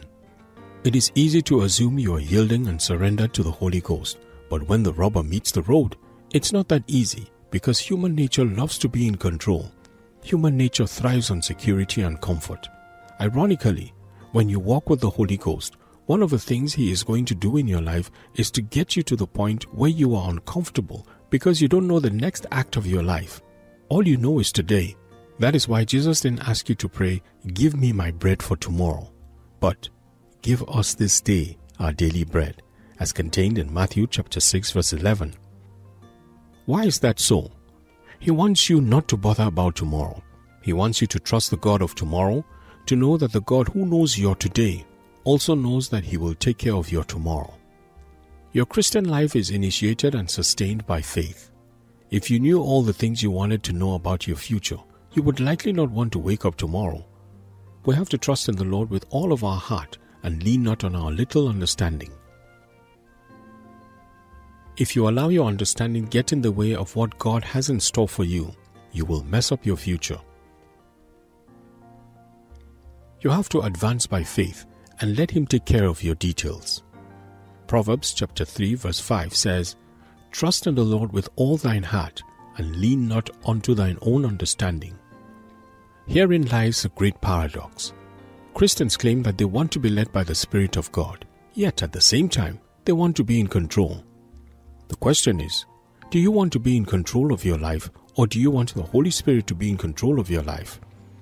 If you want the Holy Spirit to be in control, then you must be willing to relinquish the reins and let go and let God. Decide once and for all, I let you lead me to where I should go tomorrow.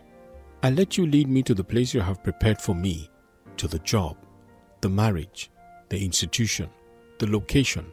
I let you lead and guide me. I let go and let God. Nobody ever left his or her future in the hands of God and regretted it. You won't be the first. I tell you, this is the place where things will begin to happen in your life that men cannot explain. Things that cannot be calculated by reasoning, beyond the law of demand and supply, beyond any economic paradigm, beyond any medical diagnosis or prognosis, beyond any counsel of any man. Things will begin to happen at the behest of the Holy Ghost because you have let go and let God. We must be willing to lose control in order for the Holy Spirit to take full control of our lives and destinies.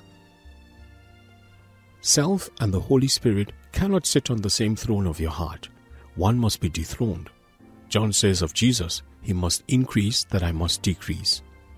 This is in John chapter 3 verse 30. So as you're willing to decrease in every choice and decision, down to the details, the Holy Spirit will take control and give you a full life. After his resurrection, Jesus Christ showed himself to the disciples, and he had these words to say to Simon Peter.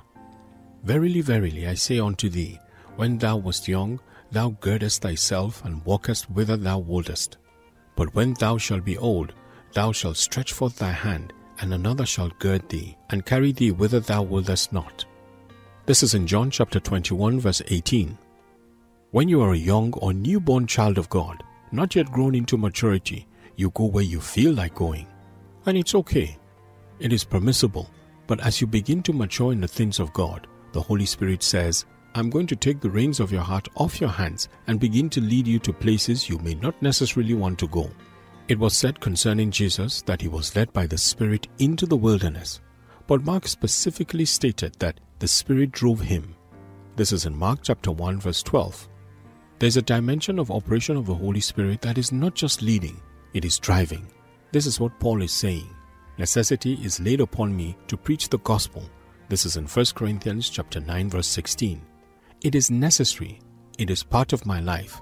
If I don't preach, I am dead. Some may have a choice, but others have a very clear call. They are under compulsion, and the compulsion is so strong that if they step out of it, they are finished. Now, this is advanced class. It is not for children. The only place of safety in this life is in the will of Jehovah. The palace may have much, but if that is not what God has designed for you for that time, you are out of course. Oftentimes, it will appear that your life is out of control when the Holy Ghost is leading you. But to be honest, in the midst of the discomfort, there is peace and serenity.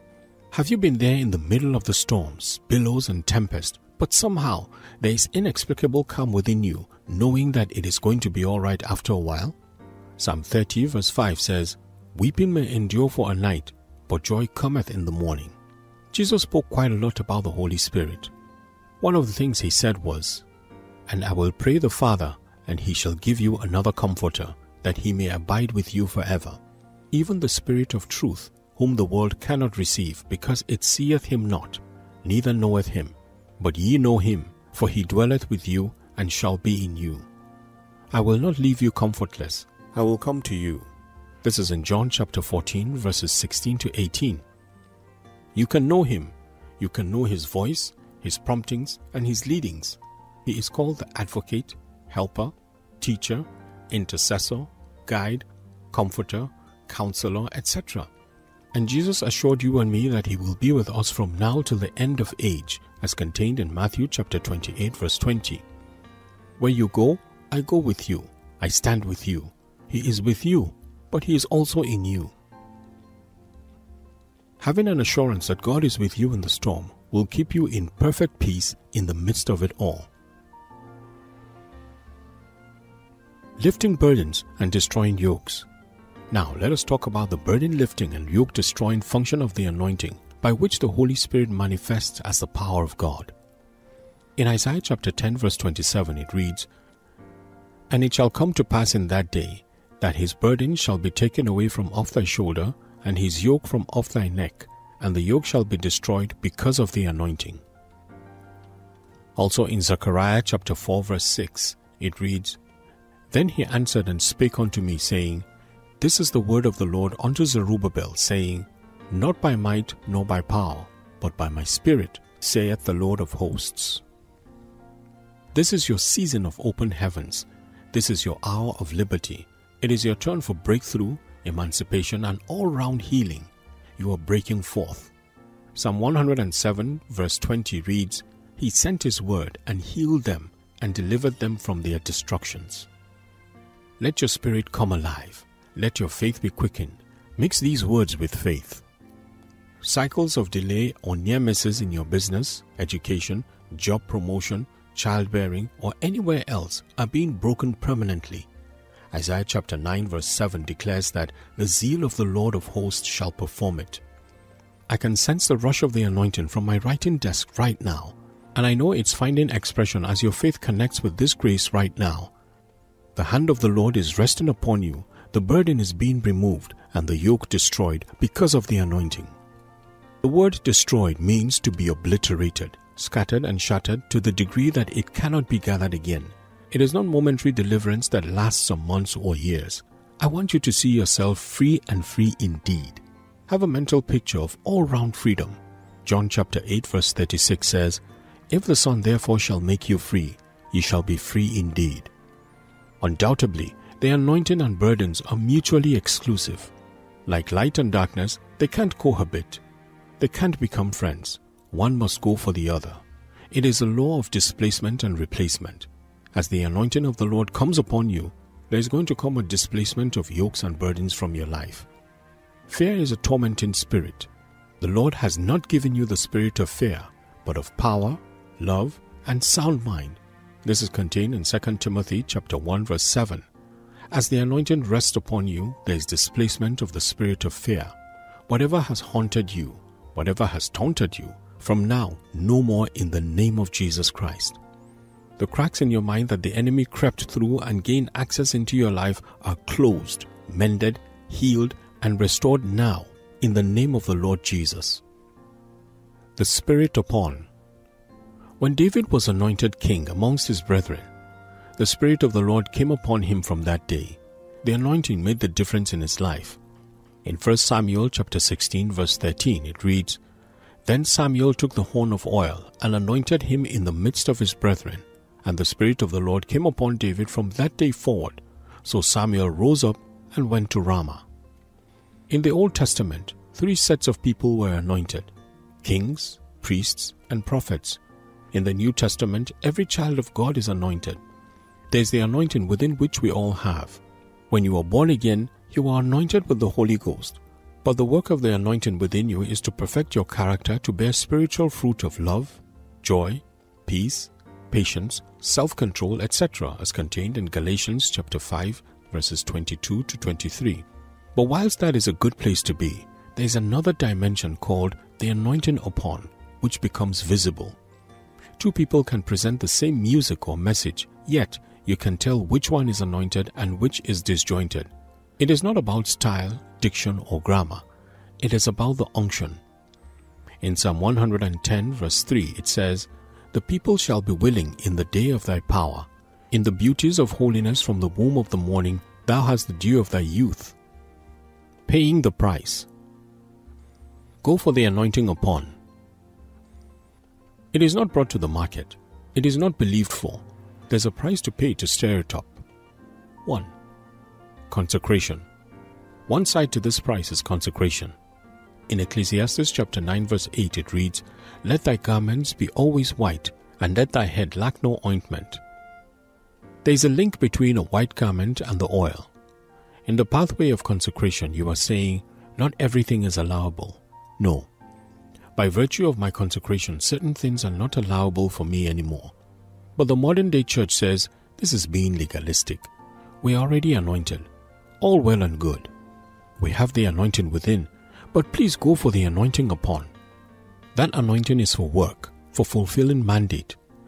You can be an anointed barber, anointed tailor, anointed wife, anointed husband, anointed preacher, or anointed governor. That is what will distinguish you from everybody else. It is the anointing that makes the difference. 2. Prayer. Another side of this practice is prayer. In Jude chapter 1 verse 20 it reads, "But ye beloved, building up yourselves in your most holy faith, praying in the Holy Ghost." Pray in tongues every day. Charge yourself up like a battery. Something brightens up inside when your spirit is set ablaze. Your water level rises. You see, the anointing upon can be either increased or decreased. That is why the psalmist said, "I will be anointed with fresh oil," not old stale oil. 3. Sacrifice. The third side of the price for anointing is sacrifice. In Acts chapter 20 verse 35, it reads, "I have showed you all things, how that so laboring ye ought to support the weak, and to remember the words of the Lord Jesus, how he said, "It is more blessed to give than to receive." With sacrifice, you expand your capacity for more and draw heaven's response. You will say it's by his grace, but the fact is that grace empowers you to work willingly in doing God's good pleasure, as it is in 1 Corinthians chapter 15 verse 10 and Philippians chapter 2 verse 13. 4. Transference. He that keeps company with the wise shall be wise. Joshua became wise because Moses laid hands upon him, as it is in Deuteronomy chapter 34 verse 9. Paul instructed his spiritual son Timothy in 2 Timothy chapter 1 verse 6, where it reads, "Wherefore I put thee in remembrance, that thou stir up the gift of God which is in thee by the putting on of my hands." The woman with the issue of blood touched the hem of the garment of Jesus Christ, and the anointing was transferred. This is contained in Luke chapter 8 verses 43 to 48. 5. The Word of God. The Word of God is anointed.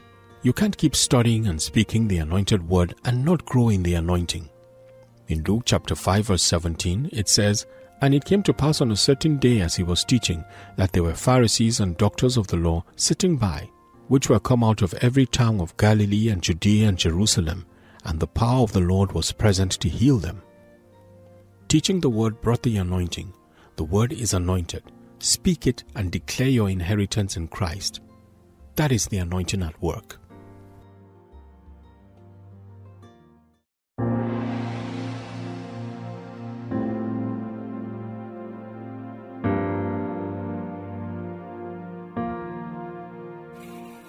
There's a deep-seated assurance that goes beyond your comprehension, beyond your intellect and understanding, that as a blood-washed, sanctified child of the Almighty God, you have the assurance of victory, not only for all eternity, but also for the here and now.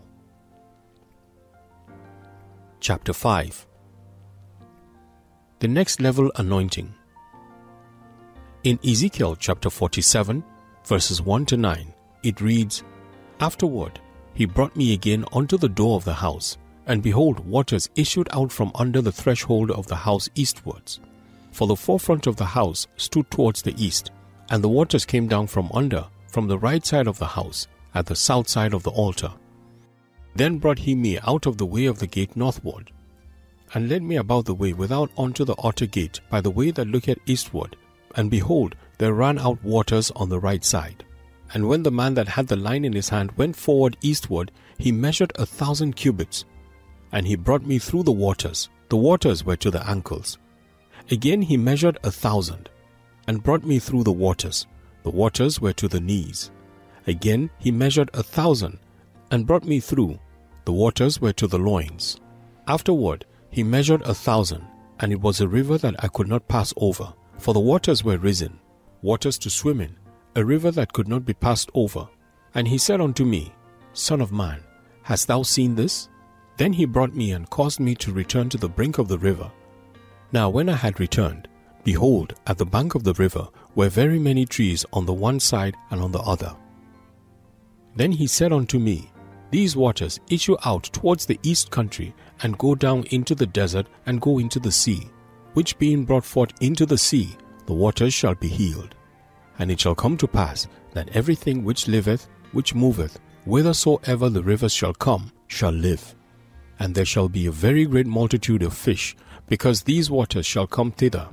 For they shall be healed, and everything shall live whither the river cometh. Ezekiel spoke about the river flowing out from the temple of God. On the first level, it stopped at his ankles. On the second level, at his knees. On the third level, his waist. And finally, he said the river rose to the level where he couldn't walk anymore and had to swim. The Bible tells us that everything that this river came in contact with was made to come to life. There's a level God desires to bring every one of us into.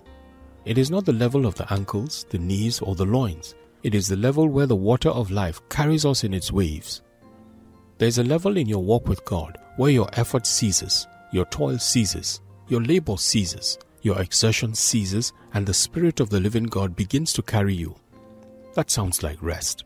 Whether you are the ankle, knee, or waist level, God is still saying, Come up hither. Come up to the level where the river of life will carry you. There is coming a place of ease. There is coming a place of rest. There is coming a place where before you ask, your God will show up. There is coming a place where before you even finish thinking, your God will show up. God is able to do exceeding abundantly above all that we ask or even think, as reflected in Ephesians chapter 3 verse 20. It is the realm of heaven causing things to work together for your good at the speed of thought. Get ready for the next level anointing. The river of anointing is about to carry you. Your days of sweating, your days of suffering, your days of laboring, your days of pulling out your hair, your days of tears, they are all over.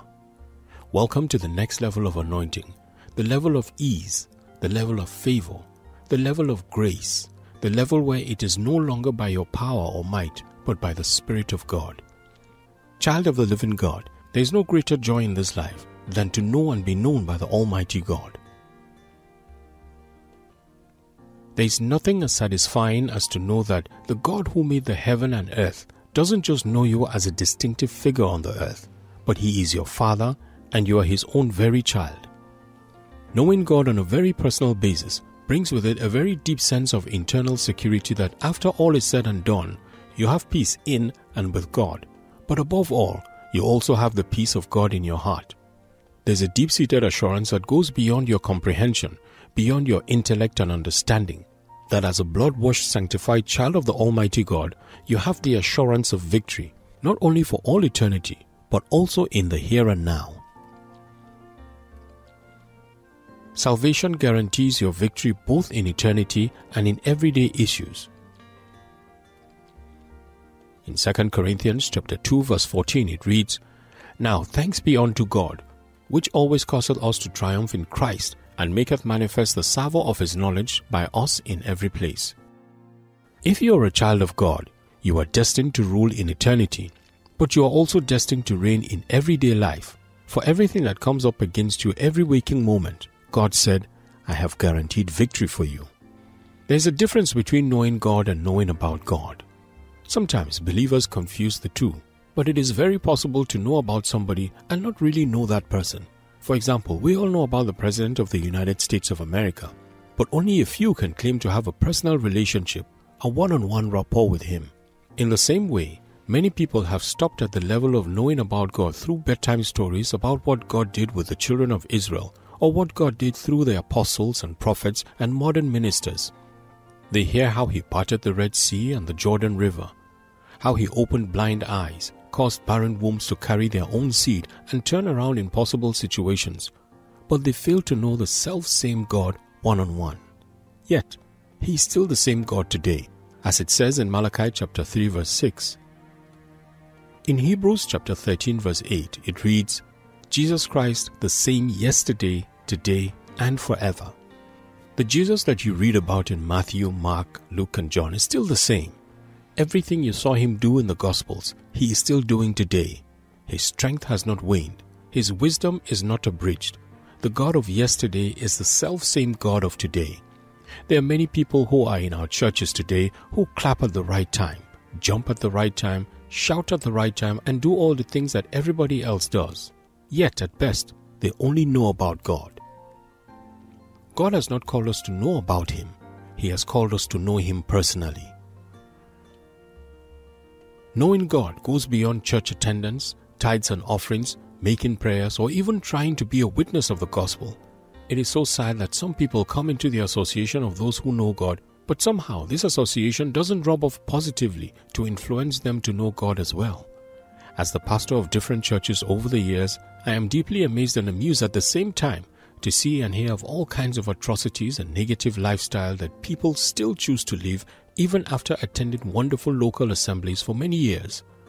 In the very same church where the Word of God is preached without hypocrisy, fear or favor, where you hear testimonies about lives being transformed and people breaking forth and breaking through on all sides, we still find individuals living a life of deceit and of double standards. You see one person in church on Sunday morning and a completely different person at work on Monday morning. They act like saints or angels in church on Sunday, but right as they step into their workplace on Monday, they behave like the very devil himself. I personally find this contradiction very worrisome, How can a person look so saintly in church, but out there in the world, where we are called to be light and influence society for good, he or she lives a contradictory lifestyle? The church is not where we are called to express our Christian virtues. It is a place to build up those virtues, a place to exchange your weakness for the strength of the Lord. For we grow from strength to strength as we appear in Zion, as it is in Psalm 84 verses 4 to 9. Zion is a place to refuel your tank, to refresh your anointing, to refire your spiritual energy, and to refill your strength. The place to live the life of Christ is not the church per se, but out there in the world. Jesus called himself the light of the world, and then sent us out as the light of the world too. Furthermore, we are the salt of the earth and light of the world. But many of us are trying to be light and salt of the church. It is no wonder people struggle to be the preacher, because the preacher is in the spotlight. There is only one light of the church, and it is not even your pastor. It is Jesus Christ. In his light, we see light, as contained in Psalm 36 verse 9. We are not called to light up the church, but to go forth and light up the world. If you are a carpenter, you ought to light up your shop. If you are a doctor, you ought to light up your clinic. If you are a lawyer, you ought to light up your chambers. If you are a policeman, you ought to light up the streets. The place to shine is not the church. The place to shine is the world. We are the salt of the earth and light of the world, but many of us are trying to be light and salt of the church. It is obvious there's a whole lot of pretense and hypocrisy going on in many of our churches today. Little wonder we are not seeing the power of God in our gatherings as we ought to see it. In the first place, we need to understand that the God we serve is an all-seeing God. He is an all-knowing God, and he cannot be deceived. The Bible says we shall not be deceived, for God is not mocked. We will reap what we sow, as contained in Galatians chapter 6 verse 7. You may be able to deceive your pastor, your church folks, your colleagues at work, and even your family members. But guess what? The all-seeing eyes of God see you in the very place where you are. I'm not talking about those who fall and rise again. I'm talking about those who have mastered the art of staying down on the ground and don't even desire to come up. They enjoy the game of having one leg in church and another leg in the world. They are simply delighted in the life of hypocrisy, deceit, and lies. I really believe it is high time we engaged ourselves in a heart-to-heart talk if the end-time church must witness the outflow of the glory of the Lord. We need to get to do what I call a Holy Ghost cleanup campaign.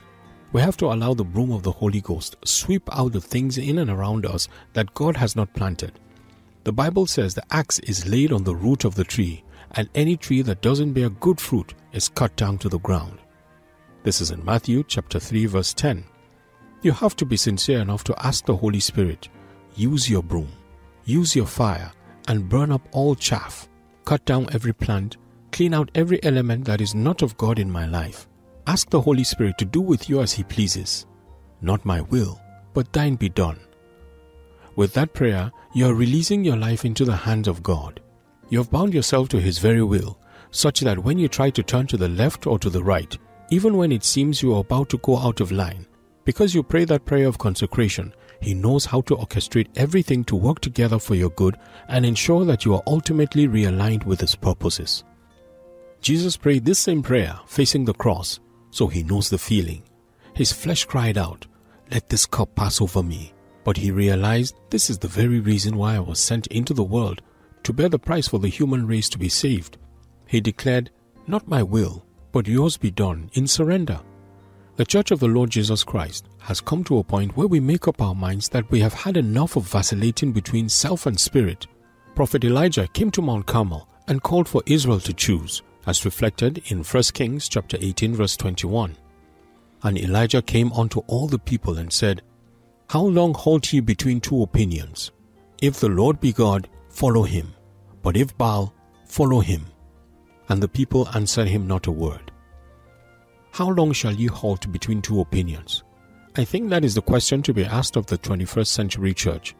How long will we live in the land of compromise? How long will we live in hypocrisy and pretense? How long will we live a life of self-deceit? I've been on this block ministry for many years by the grace of God, and I've seen quite a few things happen in and out of the church. If there is something the church needs today, it is to pray for the fear of the Lord. We have gotten so familiar with God and the things of God that we have lost holy reverence for Him. I know He is gracious. If there is someone who preaches about the grace of God, I am more so. As Paul said, I am what I am by the grace of God. But having preached the grace of God, we must also warn men about the severity of God. The Bible says, by the fear of God, men depart from evil. In Proverbs chapter 16 verse 6.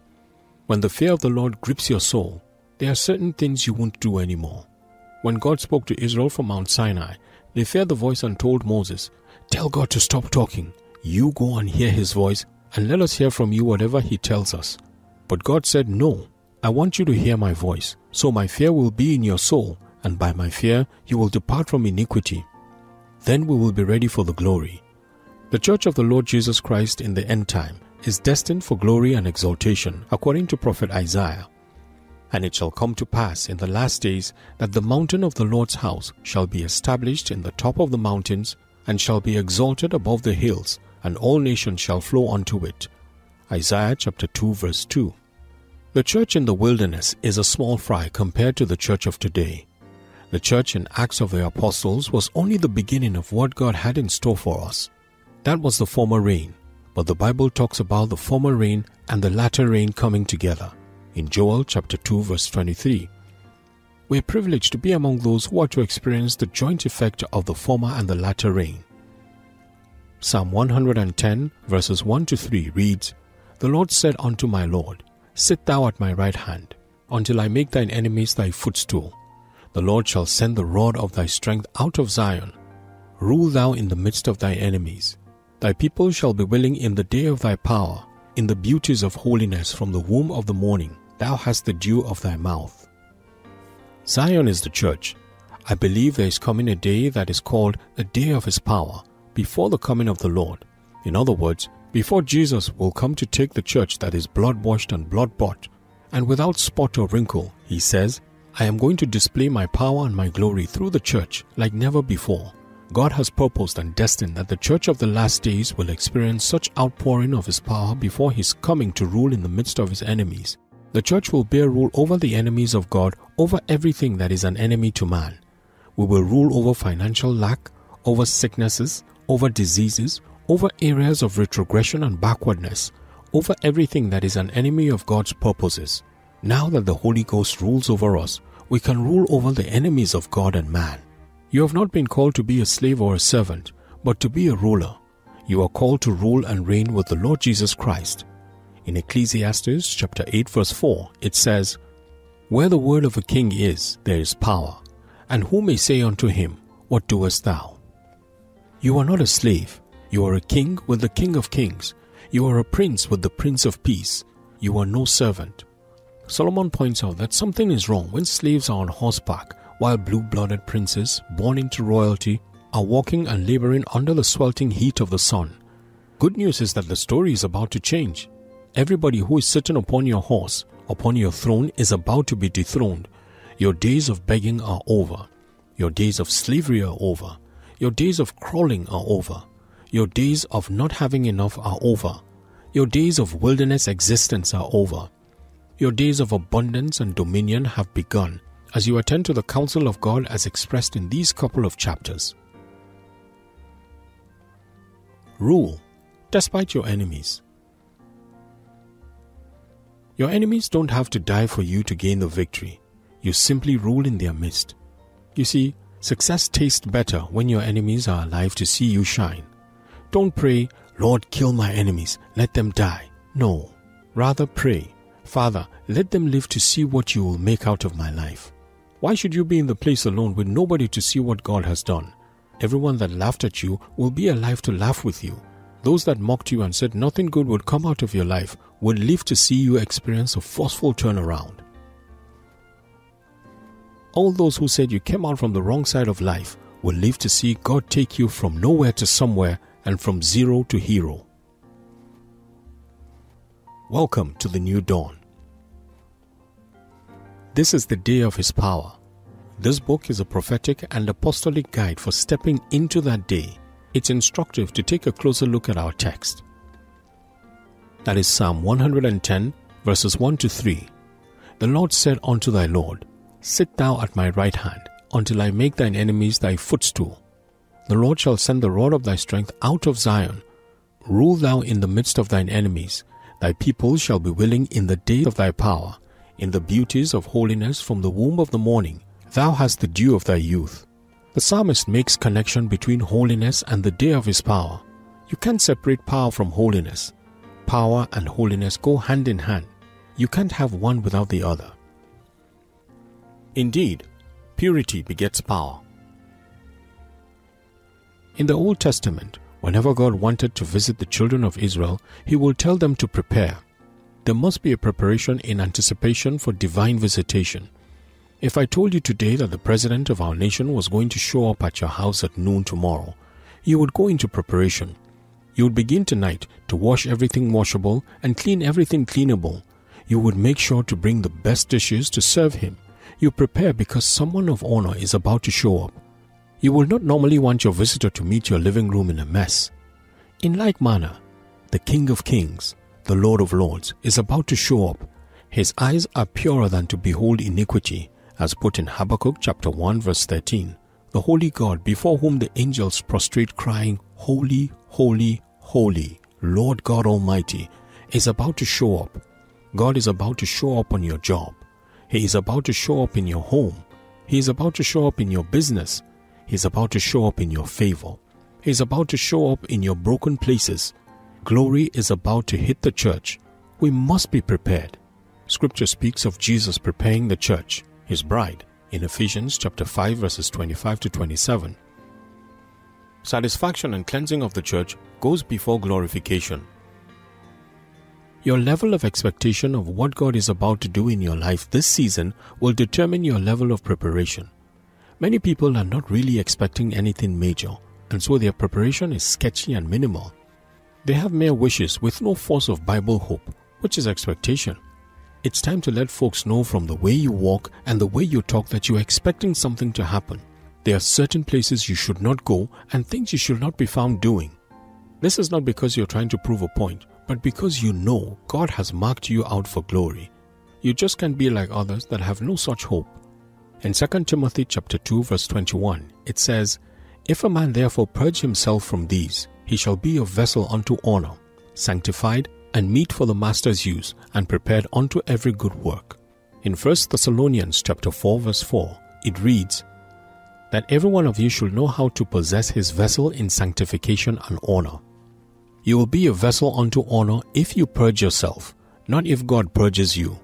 Being used by God for glory and honor is hinged on your purging of yourself, so the choice is yours to make. Anyone who is purged qualifies as a vessel of honor unto God. In Habakkuk chapter 2 verse 14, it says, For the earth shall be filled with the knowledge of the glory of the Lord, as the waters cover the sea. Glory is coming to the end-time body of Christ. As you see the waters cover the sea, likewise has God foreordained and predestined that at the time of the end, the knowledge of the glory of God will fill the earth. That is heaven's mandate for the church, that glory will fill the earth. In Haggai chapter 2 verse 9 it reads, The glory of the latter house shall be greater than the former, saith the Lord of hosts, and in this place will I give peace, saith the Lord of hosts. Everything we have read in the Holy Bible is little compared to what God is set to do in and through our lives in this time and age. Ye must be born again. The very first step to purification in preparation for the coming glory is to be born again. I don't want to take this for granted. If you are not born again, remember that God is not the one pushing you away. He says, if we confess our sins, He is faithful and just to forgive us our sins and to cleanse us from all unrighteousness. This is in 1 John chapter 1 verse 9. You have to confess Jesus as Lord of your life, believing in His death and resurrection for you. Romans chapter 10 verses 9 to 10 reads, That if thou shalt confess with thy mouth the Lord Jesus Christ, and shalt believe in thy heart that God hath raised Him from the dead, thou shalt be saved. For with the heart man believeth unto righteousness, and with the mouth confession is made unto salvation. It doesn't take much to win God's vote. It doesn't take trying to please Him. You need God to please God. By yourself, you can't please God. The ABC of salvation. A. Accept that you are a sinner outside Christ. B. Believe that Jesus paid the price for your forgiveness. C. Confess Him as your Lord and Savior. In 2 Corinthians chapter 13 verses 5 to 6, it reads, Examine yourselves, whether ye be in the faith, prove your own selves. Know ye not your own selves, how that Jesus Christ is in you, except ye be reprobates? But I trust that ye shall know that we are not reprobates. There comes a time for self-examination. Going to church or occupying a leadership seat doesn't make you a believer. Clapping in church doesn't make you heaven-bound. Tithes and offerings in a good local assembly don't make you saved. You are either saved and safe or unsaved and unsafe. The only way to be saved is to acknowledge that you are a sinner and accept the finished work of Christ on the cross of Calvary in His death, burial, and resurrection. The new birth experience is the only entry point. In the manner of Ezekiel 47, the activities of the Holy Ghost are at different levels: ankle level, the knee level, the waist level, and the overwhelming level. Levels of the activity of the Holy Ghost. The levels of spiritual rebirth. The ankle level can be linked to spiritual rebirth. Being born again is the first step into the realm of Holy Ghost power. There's a great comparison between the spiritually reborn child of God who needs to grow and develop into maturity in the things of the Spirit on the one hand, and the physically newborn baby who needs to grow and develop into physical maturity in the natural on the other. The way to grow and develop is to be hungry for the Word, feed on it, and exercise in it. That is, be a doer of the Word. In 1 Peter chapter 2 verse 2 it says, As newborn babes, desire the sincere milk of the Word, that ye may grow thereby. In Ephesians chapter 4 verse 14 to 15, it says, That we henceforth be no more children, tossed to and fro, and carried about by every wind of doctrine, by the sleight of men, and cunning craftiness, whereby they lie in wait to deceive, but speaking the truth in love, may grow up into Him in all things, which is the head, even Christ. God wants you to grow up. The Bible says the entire creation waits earnestly for the manifestation of the sons of God. In Romans chapter 8 verse 19, the world is waiting for sons. This is not physical growth, but spiritual growth, and it comes by desire. We must desire to know God above everything else. In knowing Him, everything else falls into place. You can't know God and not be known by men. It is in your knowing God that you attract good things before men. You cannot hear the voice of God, and men will not hear your voice. Men listen to you because you have heard from God. Take the time to be with Him and hear Him, fellowship with Him, and let His anointing, His perfume, rub off on you. There is a parallel between physical growth and spiritual growth. You and I know that people grow based on two basic things: the right diet and right exercise. In like manner, you grow spiritually by eating the right diet and taking the right exercises. Jeremiah the prophet said he found God's word to be edible fruit, and he loved munching on it. This is in Jeremiah chapter 15 verse 16. So the word of God is food, as inferred by Jesus Himself in Matthew chapter 4 verse 4, which says, But He answered and said, It is written, Man shall not live by bread alone, but by every word that proceedeth out of the mouth of God. God's word is to be eaten. Reading is one level, hearing is another, but you eat by meditation. And when it is digested into your system, it becomes a part of you and begins to redefine your life. You become, in a sense, the Word made flesh. Now the Word speaks to you. You can now make decrees like the prophets of old. And because your word is one with God's, your words come to pass. They no longer fall on the ground, but they bear visible fruits. 2. The level of the Holy Ghost baptism. The first level, the new birth, is likened to a well.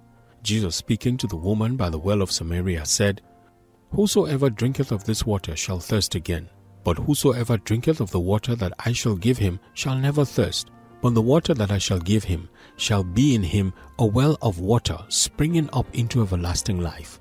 This is in John chapter 4 verses 13 to 14. The time you said yes to Jesus is likened to a well with water. The next level is the infilling with the Spirit. Everybody can be filled with the Holy Ghost.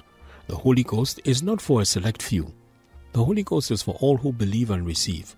Jesus said the Father is more than willing to give us the Holy Ghost. In Luke chapter 11 verses 11 to 13, it reads, If a son shall ask bread of any of you that is a father, will he give him a stone? Or if he ask a fish, will he for a fish give him a serpent? Or if he shall ask an egg, will he offer him a scorpion? If ye then, being evil, know how to give good gifts unto your children, how much more shall your heavenly Father give the Holy Spirit to them that ask him? There are certain battles in which just being born again will not be enough to gain victory. As a born-again believer, you need the Holy Ghost to take you to the next level of readiness and empowerment for warfare and battle. He who speaks in tongues speaks mysteries unto God, and no man understands him, as contained in 1 Corinthians chapter 14, verse 2. There are things you communicate with your Father in the Holy Ghost that neither the devils nor man can understand. These prayers in the Spirit can't be truncated or cut short because they are a direct hotline to the throne of grace. You need to be filled with the Holy Ghost. Being filled with the Holy Ghost can be likened to the river dimension. Both the river and the well depend on the rain. If there is a drought, the well will dry up. Some people's wells of salvation have been drying up because they have been out of His presence. We need the rain to refresh us again and again. Spiritual growth is not determined by your fleet of cars, your spread of houses, or your fat bank accounts. It is determined by the weight you carry in the realm of the Spirit. And if you really grow spiritually, things around you in the natural will grow to measure up with your spiritual growth. Many times people focus on the growth in the natural, yet the Bible says that man's life is not measured based on the abundance of his possession. This is in Luke chapter 12, verse 15. Men may commend you for your asset base or your wealth, but with God, the rule of measurement is not what you have. It is how well you know Him. For the Bible says, those that know their God shall be strong and do exploits. This is in Daniel chapter 11, verse 32. It does not say those who increase their bank accounts, get married, or have children, but those who know the Lord. Do you want to do exploits? It is not by struggle. It is by desiring to know Him and going for it. 3. Level of the anointing. In Galatians chapter 4, verses 1 to 3, it says, Now I say that the heir, as long as he is a child, differeth nothing from a servant, though he be the Lord of all, but is under tutors and governors until the time appointed of the Father. Even so, when we were children, we were in bondage under the elements of the world. Children can come under bondage to the elements. Certain challenges you are dealing with today are not an indication of the strength of the devil. They are simply a clarion call by God for you to grow up. God is placing a demand on you to grow up because the anointing of yesterday is not enough to confront the battles of today. Your victories of yesterday can only act as encouragement because you are faced with the battle on a different level today. You may be wondering, why am I fainting? Why am I tired? Why am I giving up? All it takes is for you to upgrade your anointing of yesterday to the level you need to fight the battles of today. When you are confronting a new devil, it is a sign that you are in a completely new level of anointing. You are changing levels from the ankles to the knees, to the loins, to the overflowing river. You can face the enemies arrayed against you. New challenges come with new anointing, so when you face challenges, see God anointing you to conquer and go on to the next level. As you exercise yourself, your spiritual muscles become stronger. We all become stronger because of the type of devils we fought yesterday. Every time the enemy rears up his head against my life and my destiny, and it seems like all hope is gone with my back to the wall, I realize this is not the end. This is not the picture of my future that God showed me, and somehow or another, a new level of anointing rises up from the old one. Something metamorphosizes and a new me comes up. I become stronger after the test. In Hebrews chapter 5 verse 12 it reads, For when for the first time ye ought to be teachers, ye have need that one teach you again, which be the first principles of the oracles of God, and are become such as have need of milk, not of strong meat. Your Father has a clock. He knows when the time is ripe for you to become a teacher, to graduate from the present level of anointing. Or you ought to be desperately hungry for new things. Hungry people do desperate things. I find it a challenge that many believers are not hungry enough. We don't see the move of God because we're not hungry enough. We're not willing to pay the price to usher in the move of God. We must be thirsty for more. Isaiah chapter 55 verse 1 says, Ho, everyone that thirsteth, come ye to the waters, and he that hath no money, come ye, buy and eat. Yea, come, buy wine and milk without money and without price. There is something you need to exchange for the anointing. It's not money. It is first desire. a longing to abide in His presence where there is boundless joy and pleasure. Psalm 16 verse 11 says, "Thou wilt show me the path of life. In Thy presence is fullness of joy, and at Thy right hand are pleasures forevermore." When you abide in the presence of the Lord, His Shekinah glory rests upon you. You step out carrying an anointing to win in life. The anointing is the afterglow, the proof that you have been with God. Wherever the anointing is, there is the manifest power and the presence of God. The anointing is the yoke-destroying and burden-lifting power of God. It is the power of God that makes the difference in the life of the believer. It is the power of God that brings about results in the life of the believer. It is the anointing that opens doors shut against other people. It is the anointing that makes your calling easy. Others look at you and say, "How does he cope?" But you tell them, "I am graced for the job." You've been anointed for a particular throne. You may have been busy chasing assets, but there is a throne waiting for you. Get your mind off those asses. Leave those dumb asses alone. Stop chasing after money and material things. There is a throne waiting for you. Chase after God and seek the kingdom, and the asses you are looking for will be found. Samuel told Saul in 1 Samuel chapter 10 verse 2 that the asses you seek have been found. So you would be at rest to go for the kingdom. By reason of the anointing of God upon your life, there shall be a divine recovery. All that you lost will be recovered. Your joy, peace, honey and money will be found. It is time for your anointing to go to a completely new level, from just being born again to being filled with the Holy Ghost and to brimming to overflow with the anointing. In Zechariah chapter 10 verse 1 it reads, "Ask ye of the Lord rain in the time of the latter rain, so the Lord shall make bright clouds and give them showers of rain, to every one grass in the field." The rain is the anointing. The anointing is not given to make you feel good. It is not given to give you goosebumps. It comes to produce effects as yokes are destroyed and burdens are lifted. It is a joy to know as believers that you are already anointed because Jesus Christ, the anointed, and His anointing lives within you. He resides within you. You are not asking for something to come down from heaven. It is inside. All you are seeking to do is to learn more and more and to yield yourself to the one who is already at work within you, causing you to will and to do of His own good pleasure. Don't you ever think you're going to look for something outside. It is within you. The anointing is already within you. It takes brokenness and consecration to allow the oil flow out from within you to do the work around you. Ask the Lord to rain upon you until you are soaked and drenched.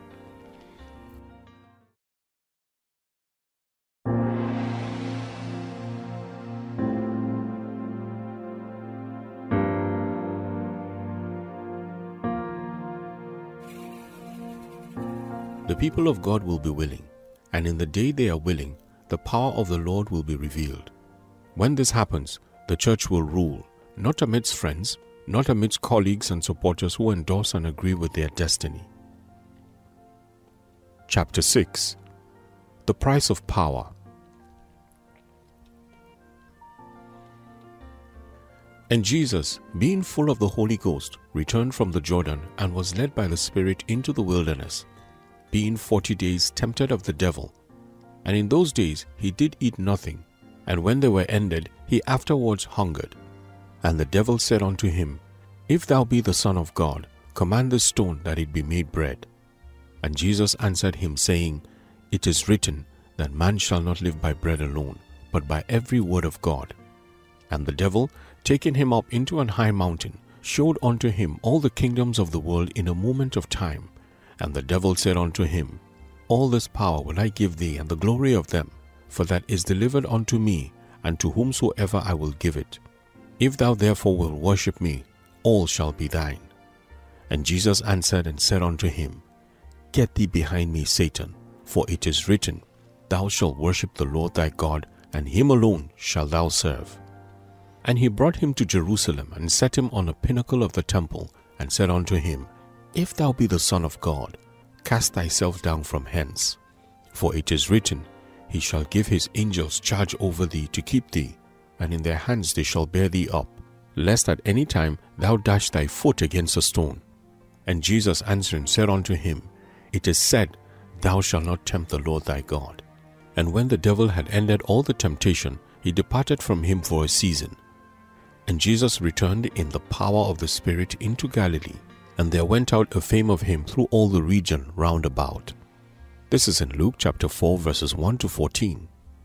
Life is a contest of powers. Everything that happens in life is simply a matter of power. Whether we see in the spiritual dimension or in the physical, life is really lived with a quest for power as the bottom line. We live in the world where the weak are subdued by the strong and the poor are subdued by the rich. These things ought not to be so, but they are the reality of life here on earth. At all levels, it takes power to rule and exercise dominion. In Ecclesiastes chapter 8 verse 4 it says, "Where the word of a king is, there is power, and who may say unto him, What doest thou?" Without adequate power at work in your life as a believer, you will not be able to rule and to dominate here on earth as God has intended for every one of us.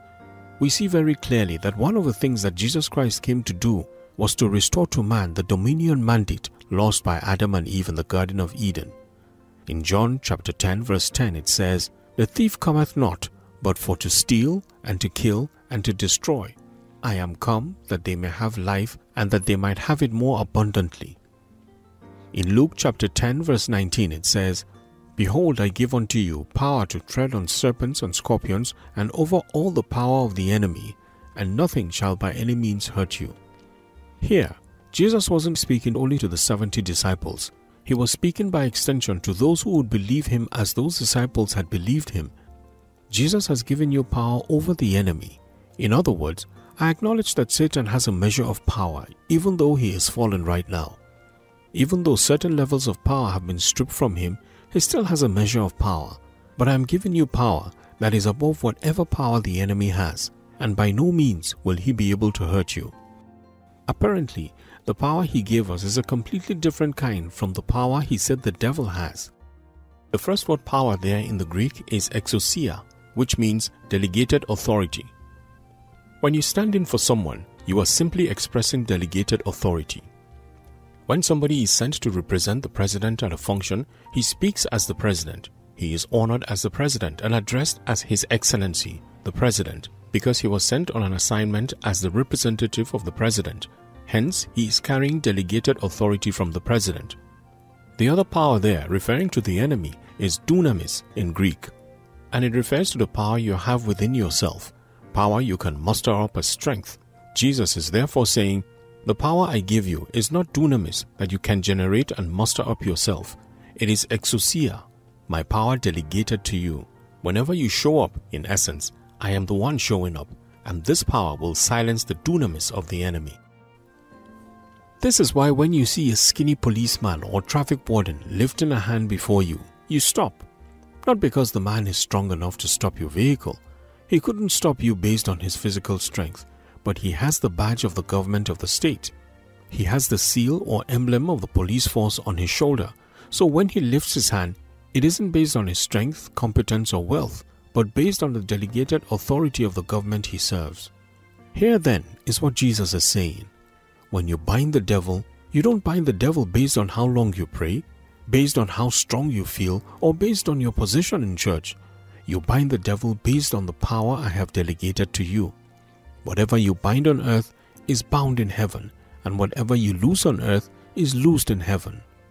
Why? Because I have sent you as my delegate with my authority, so that when men see you, they don't see you anymore in your capacity, but in my capacity. You now operate in my class.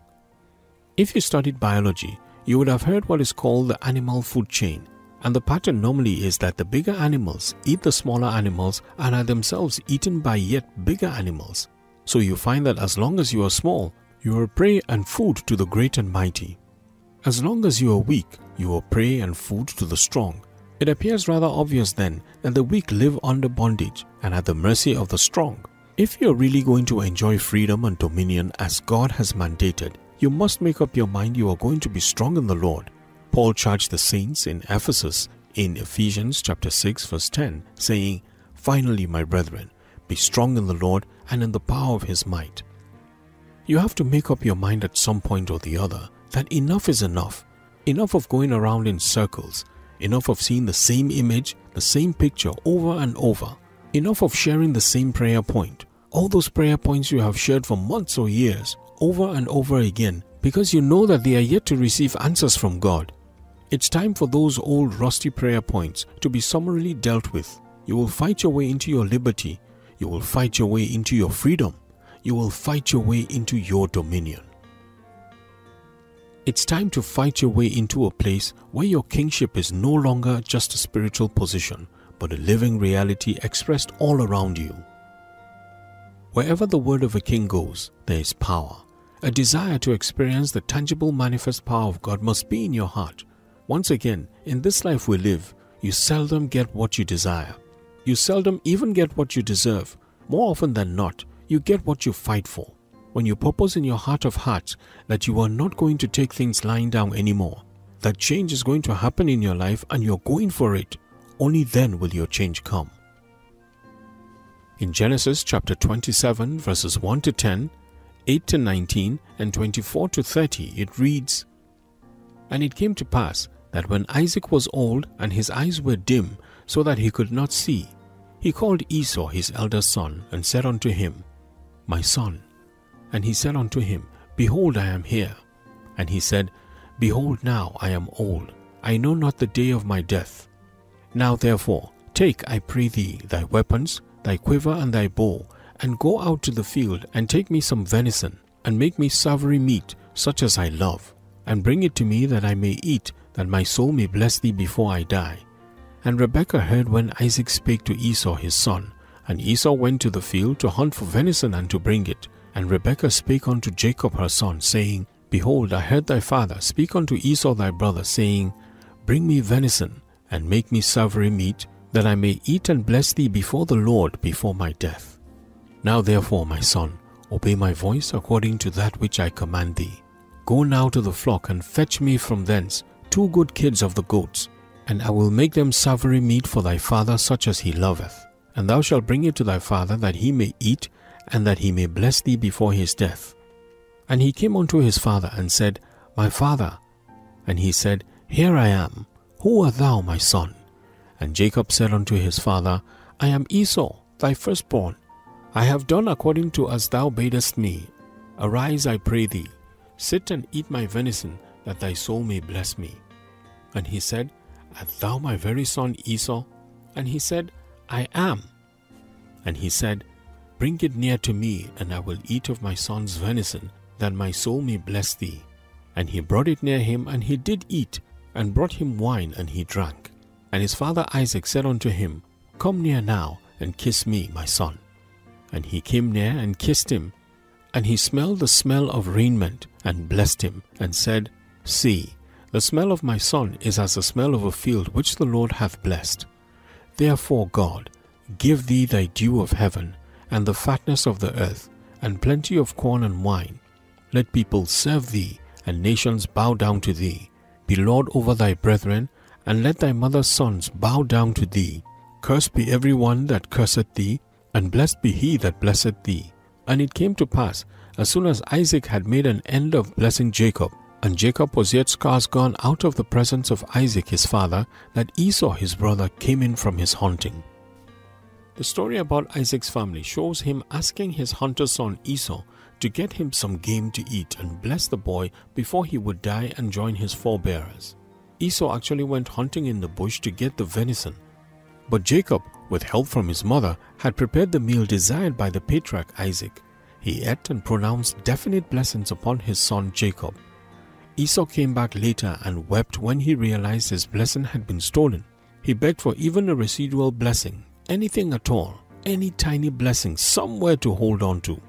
He cried and pushed, and then his father spoke this word, And by thy sword shalt thou live, and shalt serve thy brother. And it shall come to pass, when thou shalt have the dominion, that thou shalt break his yoke from off thy neck. This is in Genesis chapter 27 verse 40. Now, how in the name of all that is good could those words be a blessing? It shall come to pass was the end of serving his brother. What needs to come to pass in your life? What needs to end right now? Now you have exousia, delegated authority from Jesus. You have dominion. It's time to break that yoke from off your neck.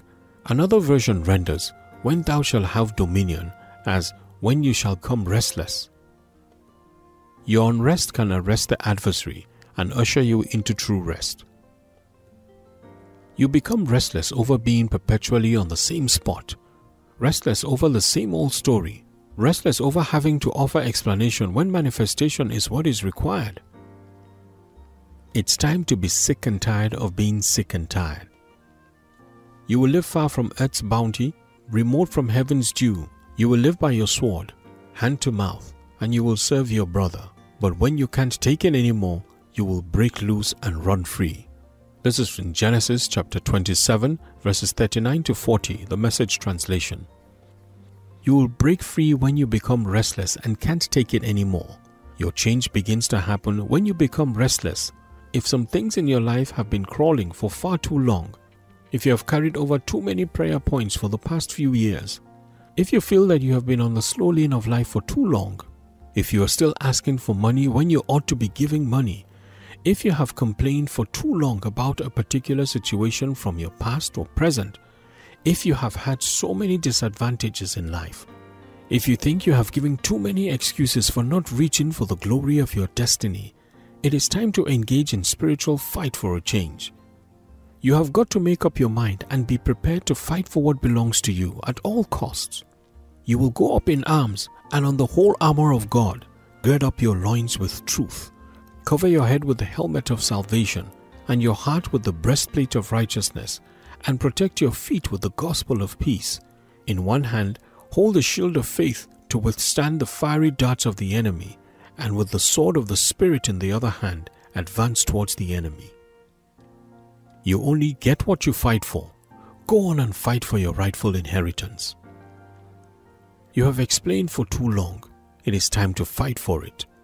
In Luke chapter 11, verses 21 to 22, it says, "When a strong man armed keepeth his palace, his goods are in peace. But when a stronger than he shall come upon him and overcome him, he taketh from him all his armor wherein he trusted, and divideth his spoils." A strong man has to be disarmed by a stronger man for the things that he has held in captivity to be released.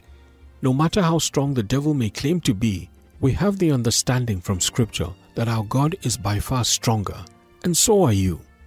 In 1 John chapter 4, verse 4, it says, "Ye are of God, little children, and have overcome them, because greater is he that is in you than he that is in the world." In Psalm 66 verse 3 it says, "Say unto God, how terrible art thou in thy works! Through the greatness of thy power shall thy enemies submit themselves unto thee." The 21st century church is designed by God to be a reigning, ruling church. The church is designed by God to dominate, to bring bare the full expression of the glory of God here on the earth. She is a church without spot or wrinkle, empowered by God to dislodge Satan and undo all his works. Only through the utilization and expression of the power of God can the church have dominion here on earth. Otherwise, the church will be a storytelling church, having a form of godliness without the power of God authenticating their message, as contained in 2 Timothy chapter 3 verse 5. God forbid. In 1 Corinthians chapter 4 verse 20 it says, "For the kingdom of God is not in word, but in power." God's kingdom is in power. If we're kingdom men and women, the expression of the power of God ought to be our identity. We are a people of power, and we must put the power to work. Paul testified in 1 Corinthians chapter 2 verses 4 to 5, "And my speech and my preaching was not with enticing words of man's wisdom, but in demonstration of the Spirit and of power, that your faith shall not stand in the wisdom of men, but in the power of God." I wasn't just preaching for the sake of preaching, said Paul. I wasn't preaching empty words that would be pleasing and exciting to the ears, but my preaching was in demonstration of the power and the Spirit of God. That power came because he understood the cross. Elsewhere he said, "I bear upon me the marks of the Lord Jesus Christ." This is in Galatians chapter 6 verse 17. Paul always emphasized the preaching of the cross, for the cross is the power of God. Without a demonstration of power by the church, victory and triumph will remain a pipe dream. You have the power to subdue and subject every force from the kingdom of darkness. You have the power to rule, to reign, and to dominate. You have the power to have it the way the word declares it. You've got the power. Several prophecies in Scripture concerning the end-time church speaks about the dominion of the church. In Psalm 110 verses 1 to 3, it reads, "The Lord said unto my Lord, Sit thou at my right hand, until I make thy enemies thy footstool. The Lord shall send the rod of thy strength out of Zion. Rule thou in the midst of thine enemies. Thy people shall be willing in the day of thy power. In the beauties of holiness from the womb of the morning, thou hast the dew of thy youth." The people of God will be willing, and in the day they are willing, the power of the Lord will be revealed. When this happens, the church will rule, not amidst friends, and not amidst colleagues and supporters who endorse and agree with their destiny. God will not allow people to question, "Where is your God?" God forbid that men will have the occasion to mock you. No matter where you are and what you're going through, there is an end, as stated in Proverbs chapter 23 verse 18. God has far more in store for you than man can perceive. In 1 Corinthians chapter 2 verses 9 to 10 it reads, "But as it is written, Eye hath not seen, nor ear heard, neither have entered into the heart of man the things which God hath prepared for them that love him. But God hath revealed them unto us by his Spirit. For the Spirit searcheth all things, yea, the deep things of God." These rewards are eternal, but they also show up in the natural, because only here does the Holy Spirit need to reveal anything. That ministry is not needed in heaven, where everything is made plain. Let them watch. Let them wait. Your Redeemer lives. He will come through for you. What to do for a change of season? In Matthew chapter 6, you will see three things that believers should do. Almsgiving, prayer, and fasting are a threefold cord that cannot be broken. Fasting is not gone with the Old Testament. New Testament saints also fasted. In Acts chapter 13 verses 1 to 3 it reads, "Now there were in the church that was at Antioch certain prophets and teachers, as Barnabas and Simeon, that was called Niger, and Lucius of Cyrene and Manaen, which had been brought up with Herod of Tetrach and Saul. As they ministered to the Lord and fasted, the Holy Ghost said, Separate me Barnabas and Saul for the work whereunto I have called them. And when they had fasted and prayed and laid their hands on them, they sent them away." As you fast and minister to the Lord in prayer, the Holy Ghost will speak. Expect the express voice of God in your days of waiting and watching. Don't get careless with that time. Let it be a time to sharpen your spiritual sensitivity. Let it be a day of focus. Focus begets power. Have you seen when the sun ray goes through a magnifying glass and are focused on a piece of paper? The paper catches fire. You have to fix your focus on, "I am generating power." It's not your time to run around, make unnecessary calls or visits, sleep on the internet, watch TV, and just generally indulge your soul. No. Be conscious that you are paying the power bill. All the fun can come later, but now is the time for you to generate power. These are the days of God's power for the church, but it is incumbent upon us to prepare, to optimize and maximize the essence of this season. In Luke chapter 16 verse 16 it reads, "The law and the prophets were until John. Since that time the kingdom of God is preached, and every man presseth into it." This is a time for pressing and for applying spiritual pressure.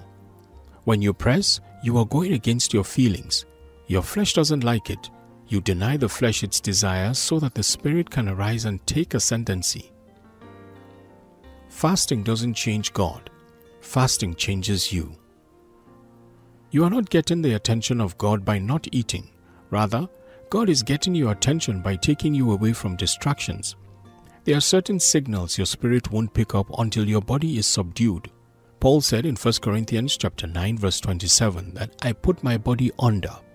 Discipline your body, and one easy way to do that is to withdraw food from and the carnal pleasures from it. In Matthew chapter 4 verse 4, it says, "But he answered and said, It is written, Man shall not live by bread alone, but by every word that proceedeth out of the mouth of God." What bread is to your body, the word is to your soul. When you feel hungry as you fast, you say, "God, fill me. It's you that I need. Fill my hungry heart. Fill my passion. I am waiting and watching, longing just for you. Like David, let your soul pant hard after God. In Psalm 42 verses 1 to 3 it reads, "As the hart panteth after the water brooks, so panteth my soul after thee, O God. My soul thirsteth for God, for the living God. When shall I come and appear before God? My tears have been my meat day and night, while they continually say unto me, Where is thy God? Pressing is not easy. That's why it's called pressing hard. You press with desire and passion for more of God. We will make a difference on earth if you and I press for the tangible power of God.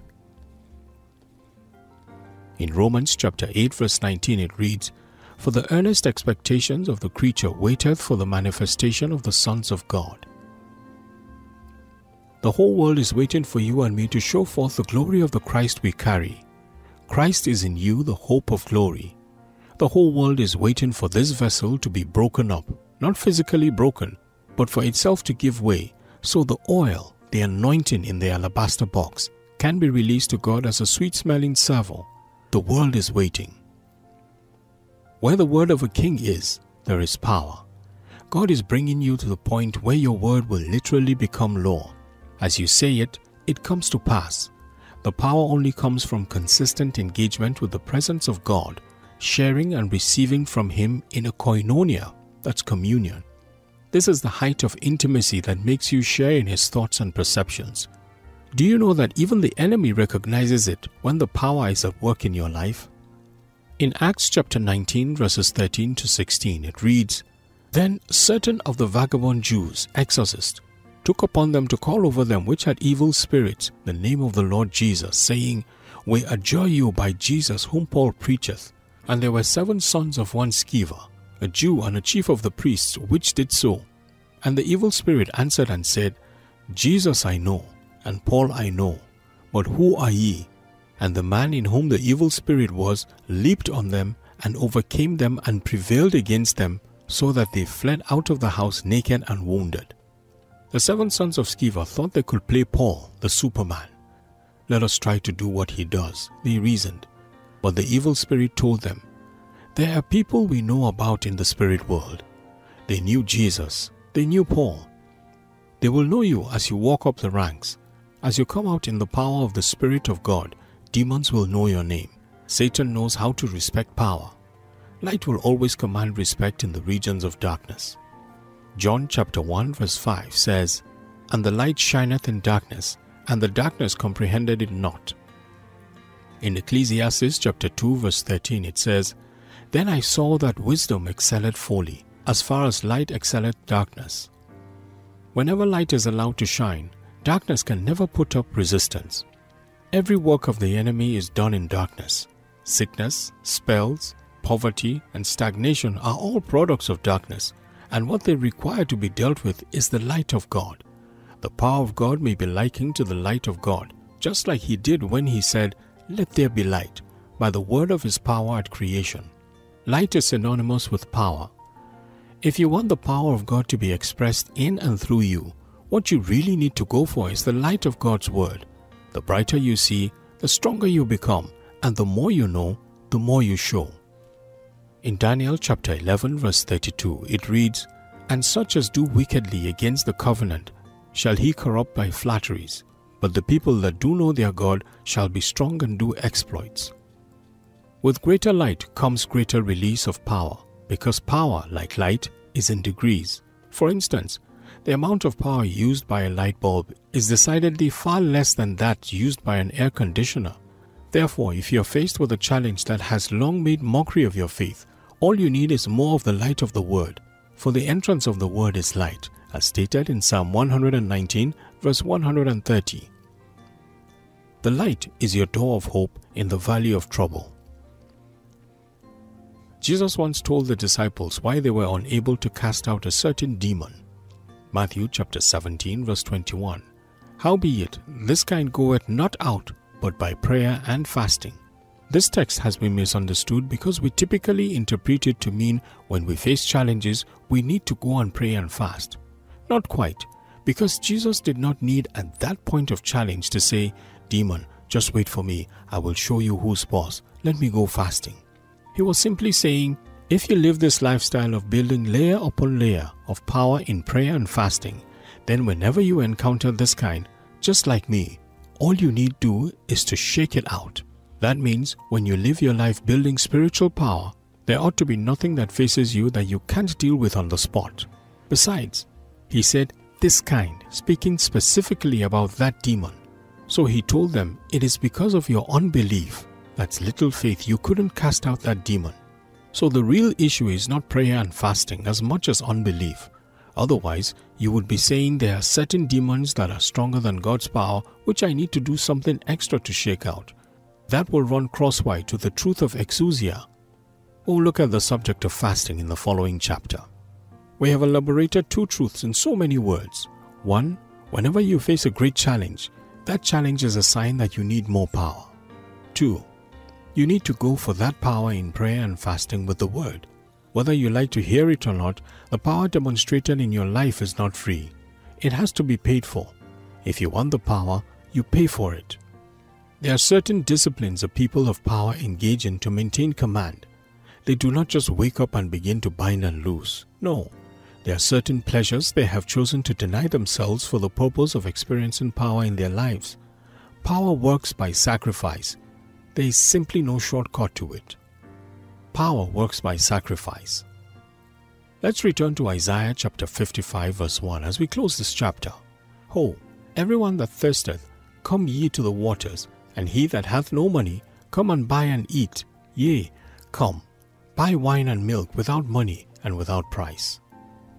The force of desire. Confusion. Buy without money? How? I thought money was the only means of exchange. We speak of it as purchasing power, but God extends His priceless invitation to everyone that thirsteth, which means thirst, which is desire, hunger, and passion, is what we exchange for power. The psalmist captures this in Psalm 63 verses 1 to 8 and reads, O God, Thou art my God, early will I seek Thee. My soul thirsteth for Thee, my flesh longeth for Thee in a dry and thirsty land, where no water is. To see Thy power and Thy glory, so as I have seen Thee in the sanctuary. Because Thy loving kindness is better than life, my lips shall praise Thee. Thus will I bless Thee while I live. I will lift up my hands in Thy name. My soul shall be satisfied with marrow and fatness, and my mouth shall praise Thee with joyful lips. When I remember Thee upon my bed, and meditate on Thee in the night watches. Because Thou hast been my help, therefore in the shadow of Thy wings will I rejoice. My soul followeth hard after Thee. Thy right hand upholdeth me. When Jesus was baptized, the heavens opened over Him, and the Father declared with glee, This is my beloved Son, in whom I am well pleased, as recorded in Matthew chapter 3 verse 17. Yet, immediately after being so empowered, He was driven into the wilderness for yet further doses of power. After 40 days of waiting and watching, the Bible says He came out in the power of the Spirit of the living God, and His fame spread abroad. May you be blessed indeed by the glory of our God. May every day henceforth bring you fresh revelation of Jesus and take you further in your destiny. May you receive mercy more and more from the throne of grace. May heaven kiss you every day of your life with a fresh anointing. May the Word of God become spirit and life to you. May you be strengthened with might by His Spirit in your inner man to pay the power bill and become a heavy conductor of the power of God.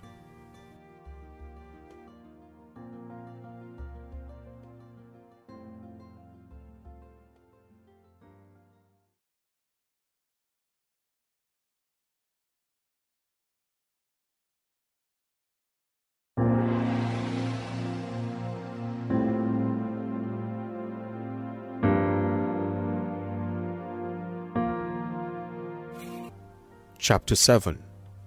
God's Chosen Fast. In Isaiah chapter 58 verses 5 to 12, it reads, Is it such a fast that I have chosen, a day for a man to afflict his soul?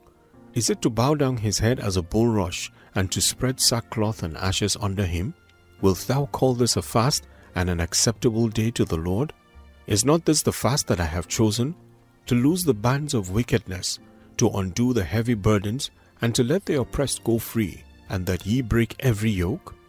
Is it not to deal thy bread to the hungry, and that thou bring the poor that are cast out to thy house? When thou seest the naked, that thou cover him, and that thou hide not thyself from thy own flesh? Then shall thy light break forth as the morning, and thy health shall spring forth speedily, and thy righteousness shall go before thee. The glory of the Lord shall be thy reward. Then shalt thou call, and the Lord shall answer. Thou shalt cry, and he shall say, Here I am.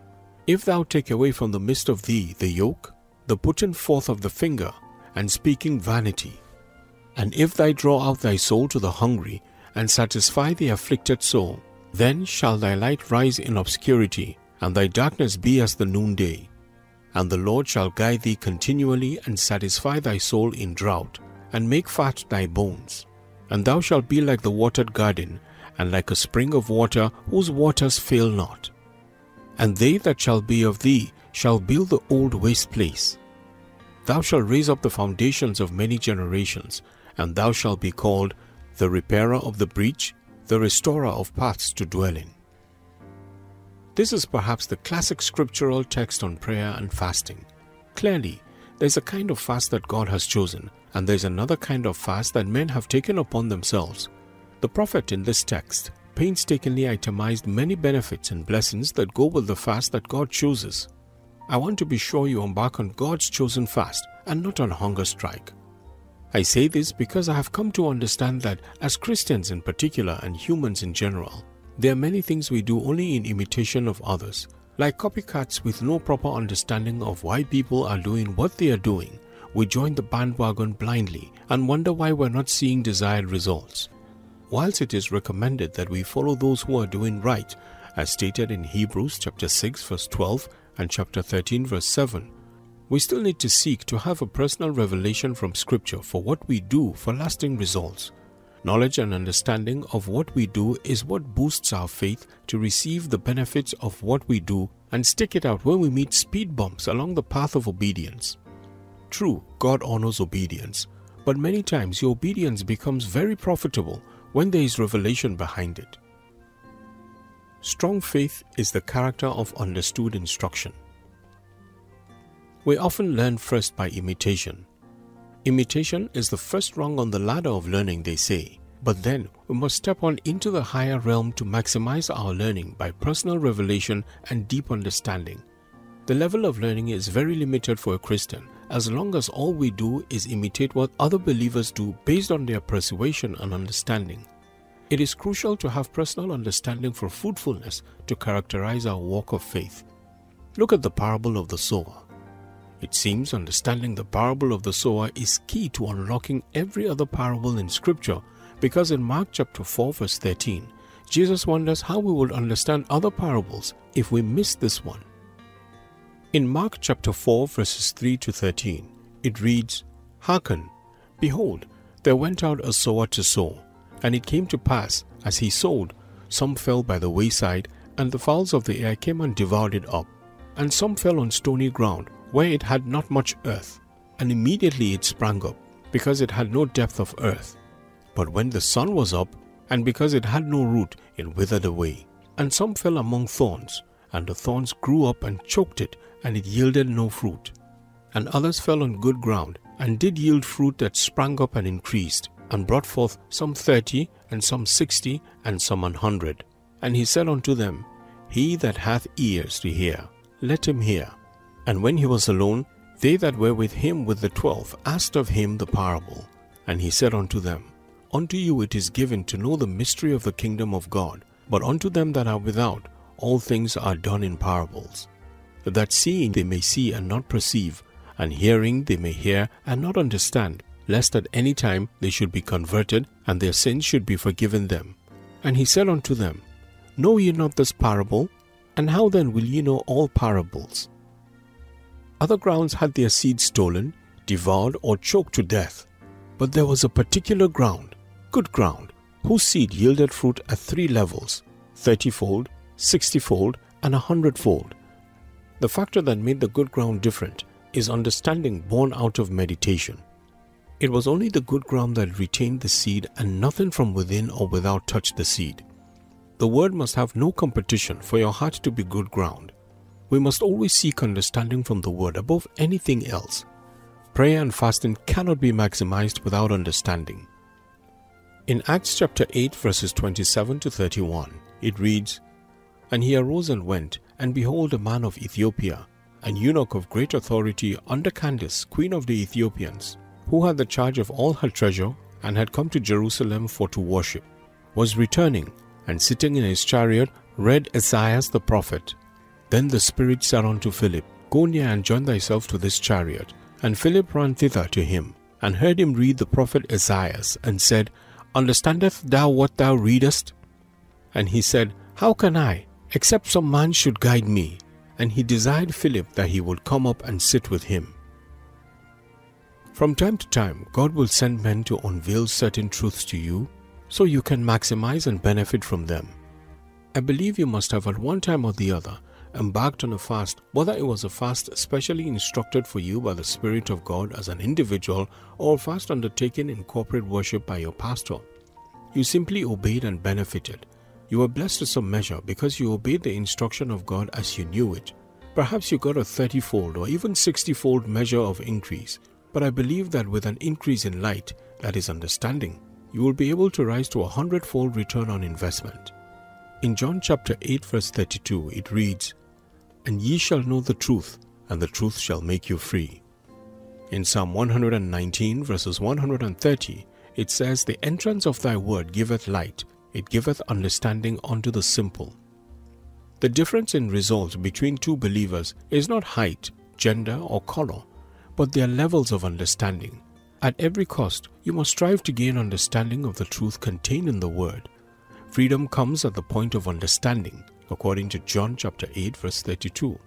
Reading and hearing the word of God are good, but you must read and hear to the point of understanding. The eyes that look are many, but the eyes that see are few. Too many times, we read just too little. We don't read and study until light shines into our lives and shatters every iota of darkness. We may hear here a little, there a little, but just not enough to allow the light of the Word of God, but not just enough to allow the light of the Word of God penetrate deep within us. The key is to read and hear until the light of God shines. Then we will experience liberty. Romans chapter 10 verse 17 says, So then faith cometh by hearing, and hearing by the Word of God. Hearing once is not enough. Hearing once brings a measure of faith. When we hear again, we hit another dimension of faith. Whenever you are in church listening to a message, your focus must not be on getting excited, entertained, motivated, or encouraged. While these are by themselves qualities of a very good message, your real desire should be to understand what the Spirit is saying. Because if you can understand what is being said, the devil cannot steal the seed that is sown in your heart. It will develop deep roots and bear much fruit. Now let us set out to understand why we fast and what fasting is in the first place. I really believe that we will be able to enjoy the full benefits of fasting when we have studied what God's Word says about it. What is fasting? Definitions vary, but generally, fasting is a voluntary and deliberate abstinence from food and or water for the purpose of concentrated prayer. Fasting is a biblical principle that runs through the Old and New Testaments. It holds true to the New Testament as much as it does in the Old Testament. As we survey Scripture from Genesis to Revelation, we find that the Scriptures have so much to teach, both by example and by precept, on the value of fasting. Some of the great men used significantly by God to shape lives, to literally mold destinies, were men who were given to a consistent lifestyle of prayer and fasting. For instance, Moses, the lawgiver, David the king, Elijah the prophet, even Daniel the seer. In the New Testament, we have the Lord Jesus Christ who embarked on a 40-day fast. We also see the apostles, after his ascension, take on this lethal combination of fasting and prayer weaponry. They prayed regularly, but they also added fasting to their prayer. Thus, we know that fasting clearly has an integral part in the life of a New Testament church. 3 forms of fasting. 1. The normal fast. This is fasting that involves abstinence from all foods, whether in liquid or solid form, but not from water. It seems quite evident from Scripture that this was the kind of fast that Jesus embarked upon for 40 days and 40 nights. How do we know that? In Matthew chapter 4 verse 2 it says, And when he had fasted 40 days and 40 nights, he was afterward and hungered. He fasted and he became hungry, but the Scripture never said he was thirsty.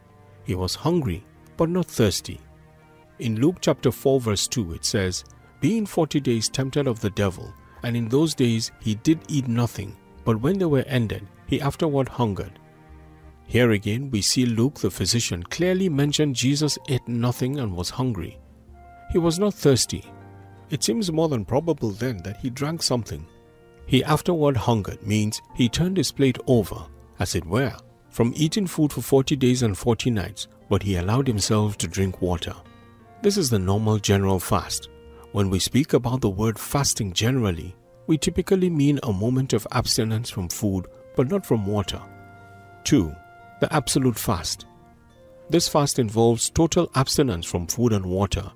There are examples in the scripture that relate to this particular fast. In Acts chapter 9 verses 8 to 9, it says, "And Saul arose from the earth, and when his eyes were opened, he saw no man. But they led him by the hand and brought him into Damascus. And he was 3 days without sight, and neither did eat nor drink." This great apostle, revered by generations gone and generations to come, was inaugurated into the ministry with the season of fasting. This was an absolute fast. He neither ate nor drank anything. In Ezra chapter 10 verse 6, it reads, "Then Ezra rose up before the house of God, and went into the chamber of Jonathan the son of Eliashib. And when he came thither, he did eat no bread nor drink water, for he mourned because of the transgressions of them that had been carried away." In Esther chapter 4 verse 16, it reads, "Go, gather all the Jews that are present in Shushan, and fast ye for me, and neither eat nor drink 3 days, night or day. I also and my maidens will fast likewise, and so will I go in unto the king, which is not according to the law. And if I perish, I perish." We see that the absolute fast is a fast that we perhaps embark upon when there is a desperate situation. It is said that desperate situations require desperate measures. Notwithstanding, it is not recommended except with a very clear instruction from God. Additionally, absolute fasting should not be longer than 3 days except you hear the Lord lead you clearly to do so. 3. The partial fast. This one deals with restriction of diet more than it deals with abstinence from food. It is the kind of fast that Daniel embarked upon. In Daniel chapter 10 verse 3 it reads, "I ate no pleasant bread, neither came flesh nor wine in my mouth, neither did I anoint myself at all, till 3 whole weeks were fulfilled." He ate no pleasant food for 21 days. You know the story in the book of Daniel chapter 1, where these Hebrew boys brought into Babylon were supposed to be made to eat the sumptuous meals that came from the king's table, many of which were first of all dedicated to Babylonian gods. So Daniel, Hananiah, Mishael, and Azariah said to the king's steward, "Wait a minute, we have purpose in our hearts that we will not defile ourselves. Let us eat vegetables for the next 10 days to prove to you that we will be fresher than our peers eating the sumptuous meals from the table of the king." They were allowed for 10 days to experiment, and they were found to be better and fresher than others who partook of the king's menu. What Daniel and his friends embarked on in that season is a partial fast. In other words, you haven't stopped eating completely, you haven't stopped drinking completely, but you have simply stopped eating and drinking things that you know are pleasurable. However, whenever we talk about fasting, by and large, our focus is on the normal fasting, except otherwise indicated by whoever calls for the fast. Now let us examine some certain statements made by Jesus about fasting. In Matthew chapter 6, verses 2, 5, and 16, it reads, "Therefore, when thou doest thine alms, do not sound a trumpet before thee, as the hypocrites do in the synagogues and in the streets, that they may have glory of men. Verily I say unto you, they have their reward. And when thou prayest, thou shalt not be as the hypocrites are. For they love to pray standing in the synagogues and in the corners of the streets, that they may be seen of men. Verily I say unto you, they have their reward. Moreover, when ye fast, be not as the hypocrites of sad countenance, for they disfigure their faces, that they may appear unto men to fast. Verily I say unto you, they have their reward." In these 3 verses of one chapter, we find Jesus make reference to giving, praying, and to fasting. One key word in all these 3 verses is when. Not if, but when. That means there will certainly come a point in time that as a believer you will exercise yourself in giving, in praying, and in fasting. In like manner, as you pray regularly and consistently, you are expected to give consistently and regularly, and also fast regularly and consistently. There is another chapter in which Jesus made reference to fasting. This is in Matthew chapter 9 verse 15, which reads, "And Jesus said unto them, Can the children of the bride chamber mourn as long as the bridegroom is with them? But the days will come when the bridegroom shall be taken from them, and then shall ye fast." Here, Jesus was chided by the Pharisees for his disciples' lack of fasting. He said, "As long as I am here with them as bridegroom, they will have no need to fast. But when the bridegroom has departed, they will need to fast." That was a most prophetic statement by Jesus. He was saying, the time to fast is not when I am with you physically, but when I am taken. Between my going away and my second coming is the period that the church is to fast. So while we believe in the New Testament, enjoying the several benefits and blessings of being covenant children of the covenant God, we are not exempt from this practice of fasting. There's so much God has put behind this weaponry for us to benefit from here on earth before the Messiah returns. Notwithstanding, as New Testament believers, we don't fast like the Pharisees fasted. We don't fast like the disciples or John the Baptist fasted. We don't fast to mourn Jesus. We fast because there's power embedded in it and released for us between now and his return. Jesus' prophetic word in Matthew chapter 9 verse 15 is being fulfilled. The bridegroom has been taken away and the time has come that the church has to fast. If you read through the New Testament, especially Acts of the Apostles, you will find that the early church was given to regular fasting and prayer. It was a regular practice for believers in that day and generation. I believe it was one factor that released upon them apostolic power that brought about the signs and wonders we read about in Acts of the Apostles. In this generation, if we want to experience the self-same power that we read about in Acts of the Apostles, we can't subscribe to some of the apostolic practices and do without the rest. We must seek to know what the apostles did, what was their practice, and seek to do every one of those practices that we may enjoy the full benefits. I mentioned earlier on that the fast can be divinely instructed for a person individually led by the Spirit of God. In other words, the Holy Spirit can lead an individual into a fast for a season, for a duration of time. But there is also the corporate fast that can be called upon by the set man, that's the pastor or eldership of a local assembly, for that particular local assembly, or as in Bible days, by the king of the nation for that particular nation. Whenever God calls for a corporate fast and the people obey to go into the corporate fast, there is something God intends to do through those seasons and through those moments, and when they believe and obey, the benefits accrue to them accordingly. With every fast we embark upon, the aim and objective will ultimately be to glorify God by making the fast unto Him and not unto ourselves.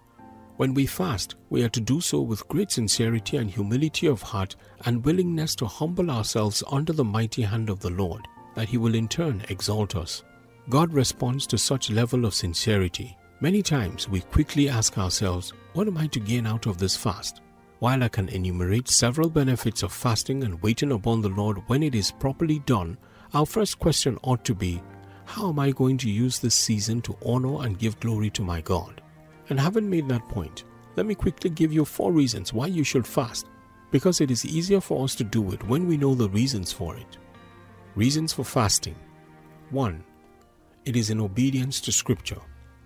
Fasting is a commandment in Scripture.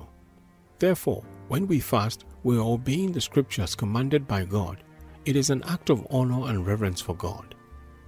2. It reinforces the weaponry of prayer.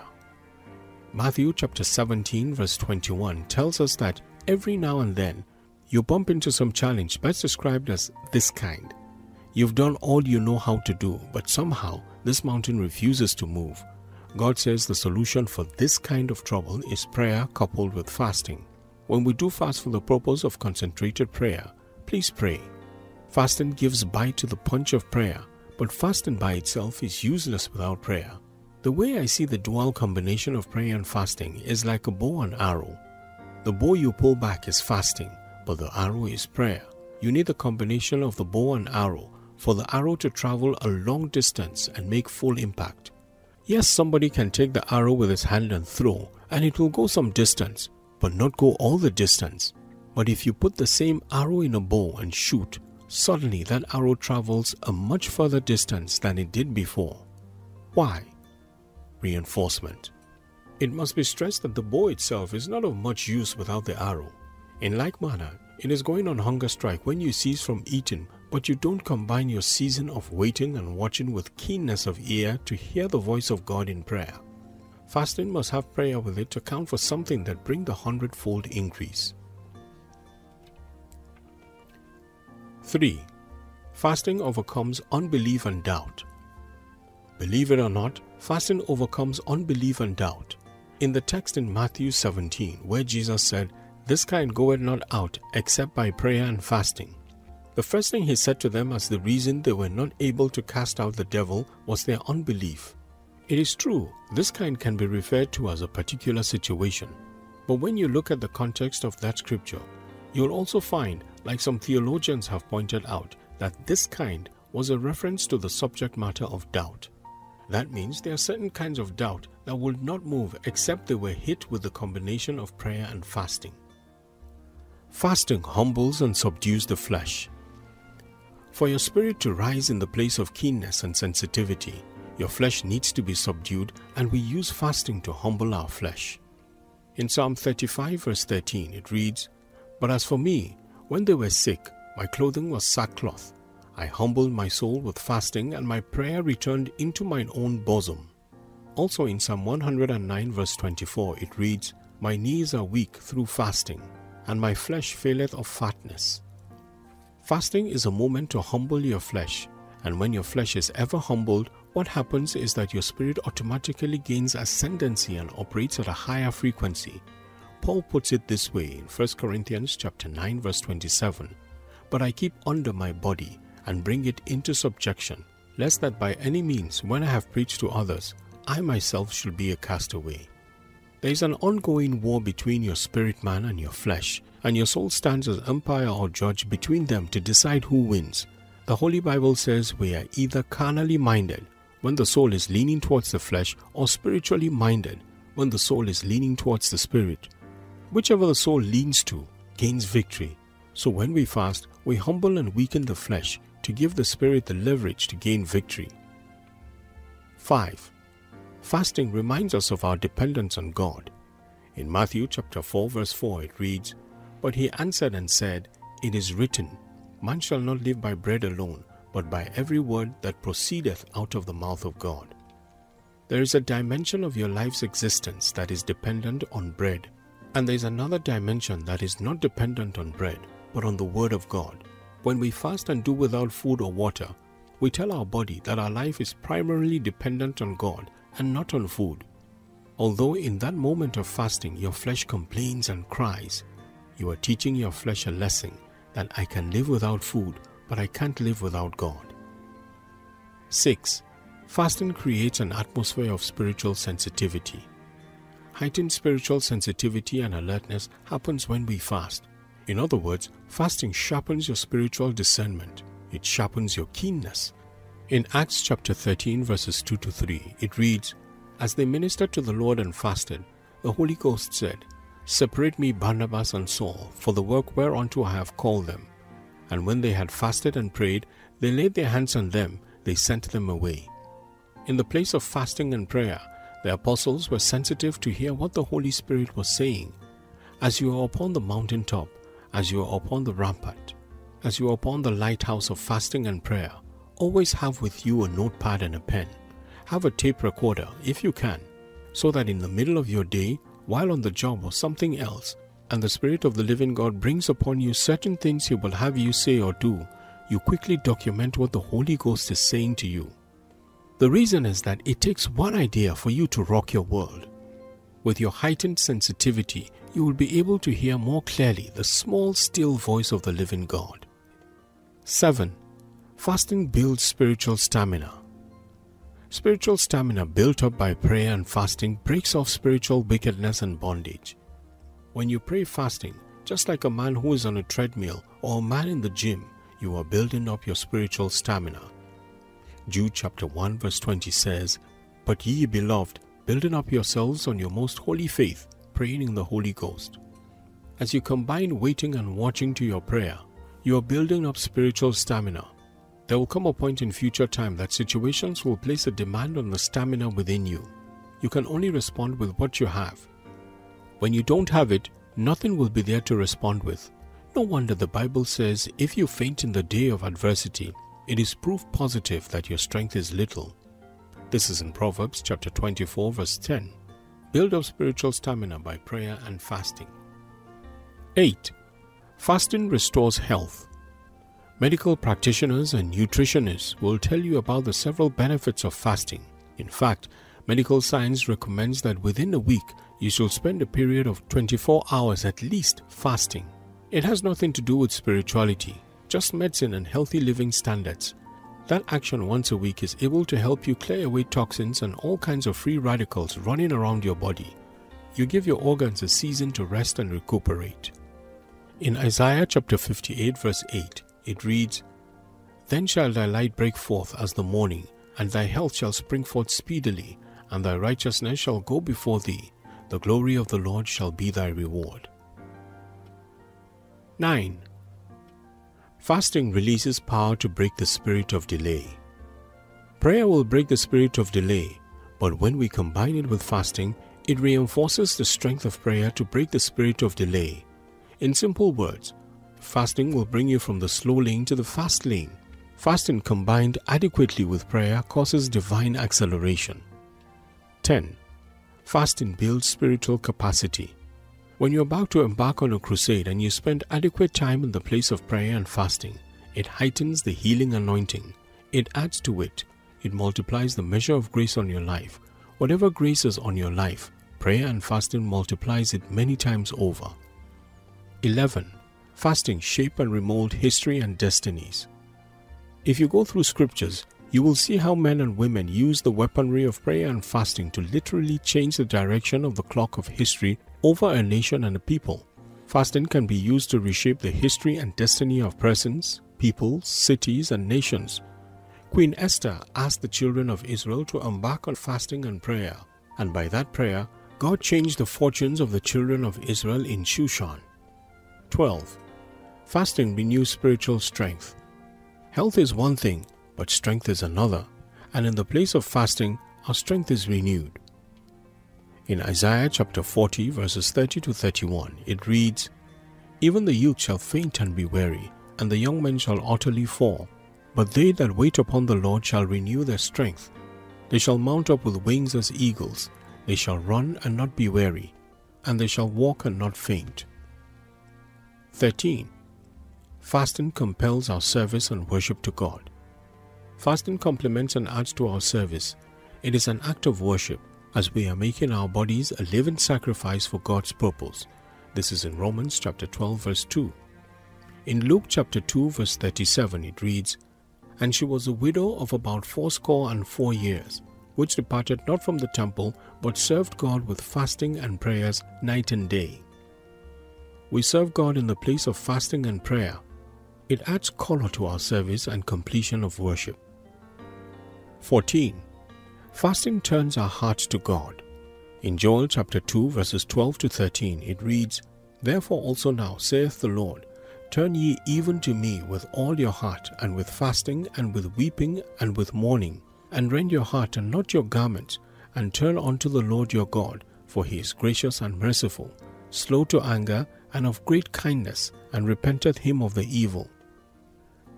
Sometimes we are rending our garments, but need to add fasting to our prayer in order to get to the heart, that our repentance may be true and qualitative and sincere.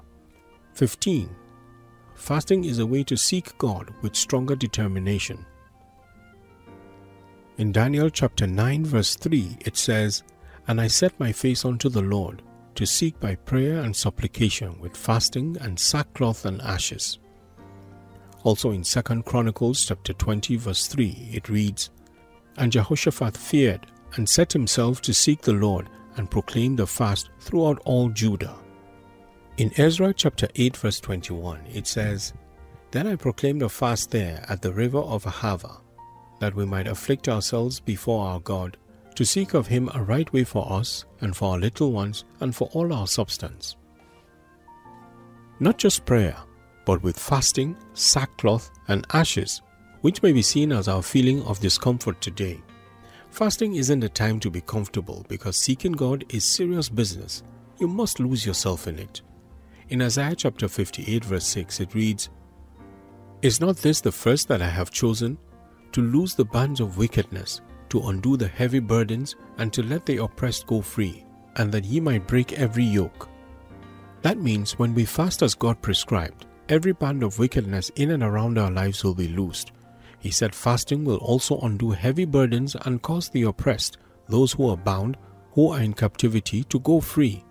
So if there is any form of captivity and bondage in your life, God says you can break free in the place of fasting and prayer. He says that He will cause every yoke to be broken. In Isaiah chapter 58 verse 8, it says, "Then thy light shall break forth as the morning, and thy health shall spring forth speedily, and thy righteousness shall go before thee, and the glory of the Lord shall be thy reward."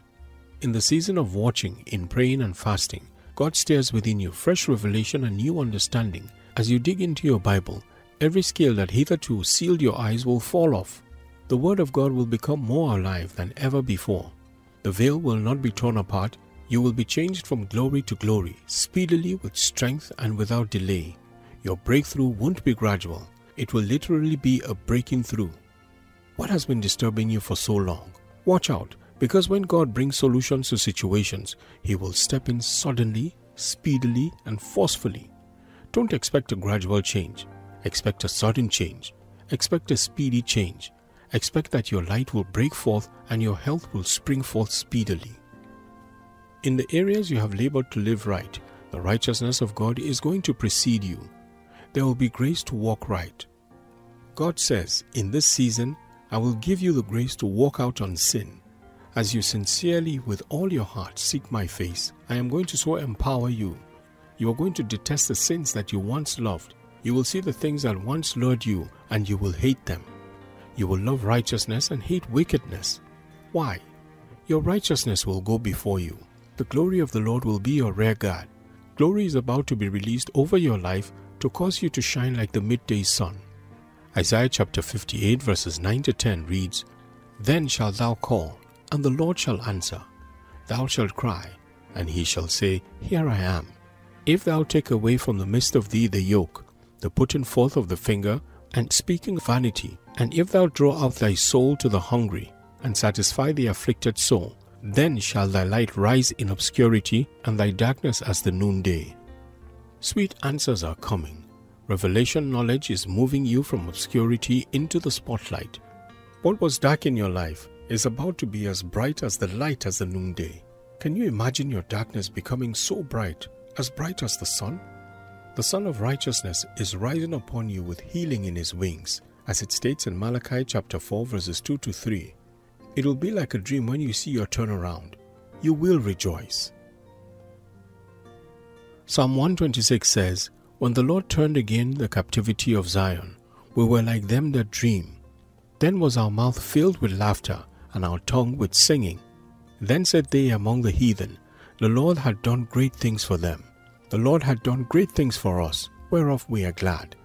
Turn again our captivity, O Lord, as the streams in the south. They that sow in tears shall reap in joy. He that goeth forth and weepeth, bearing precious seeds, shall doubtless come again with rejoicing, bringing his sheaves with him." This is in Psalm 126. In Isaiah chapter 58 verse 11 it says, "And the Lord shall guide thee continually, and satisfy thy soul in drought, and make fat thy bones.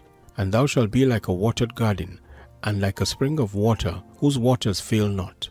Expect divine direction. Expect divine guidance as a sheep of His pasture.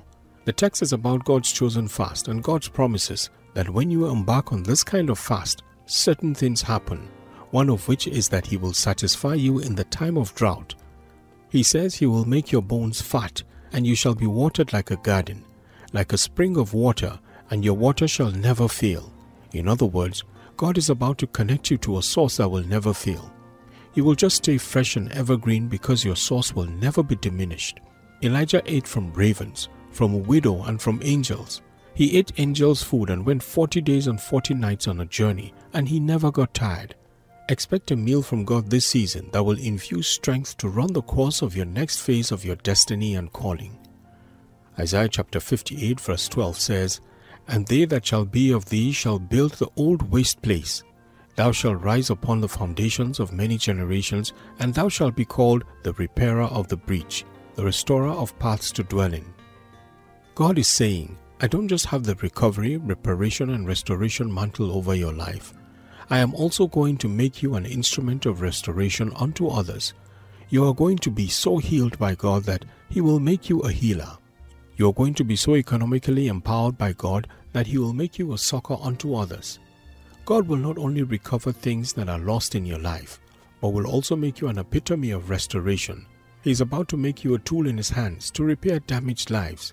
As you await your miracle, rejoice. The book of Philippians chapter 4 verses 4 to 8 reads, "Rejoice in the Lord always, and again I say rejoice.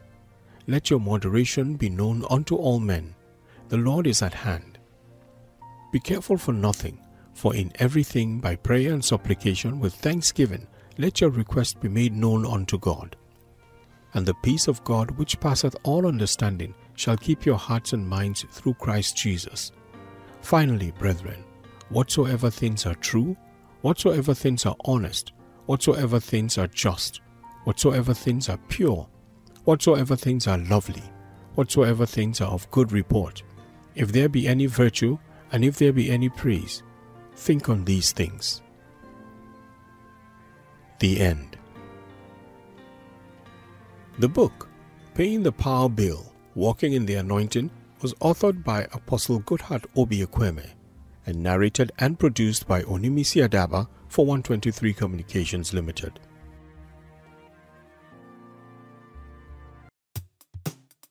Thank you for listening. Apostle Goodheart, as he's fondly known, serves as the apostolic lead of Horn of Revival Ministry, HORM, a global outreach ministry with the mandate to carry the torch of revival across nations. He is also the lead pastor of Revival House of Glory International Church, RHOGIC, the church expression of HORM, a fast-growing prophetic church with headquarters in Abuja, Nigeria. He is a prolific writer with over 30 books, including the classic titles Revival is Here Again, Catch the Fire, and Living in the Father's Love Zone. Apostle Goodheart is a mentor to many and a well-traveled, astute teacher of God's Word. Passionate about raising a new generation of leaders, he hosts 2 outreach programs, Bethel Ministers and Leaders Conferences, BEMIL, and Winning Today on campus, which in over a decade has positively affected several thousands of ministers, leaders, professionals, and young people for the Lord. He is the host of the weekly insightful and inspirational radio program Winning Today and the television broadcast Revival is Here Again with Pastor Goodheart. He hosts the wave-making online Global Prophetic Prayer Altar, GPPA, which airs on www.rhogic.radio.org and other media platforms. He's happily married to Pastor Abimbola Ekwueme, his life partner and best friend, and they are blessed with 3 lovely sons and a beautiful daughter. Thank you again for listening. You can contact us at www.rhogic.org or on all our social media platforms at Apostle Goodheart.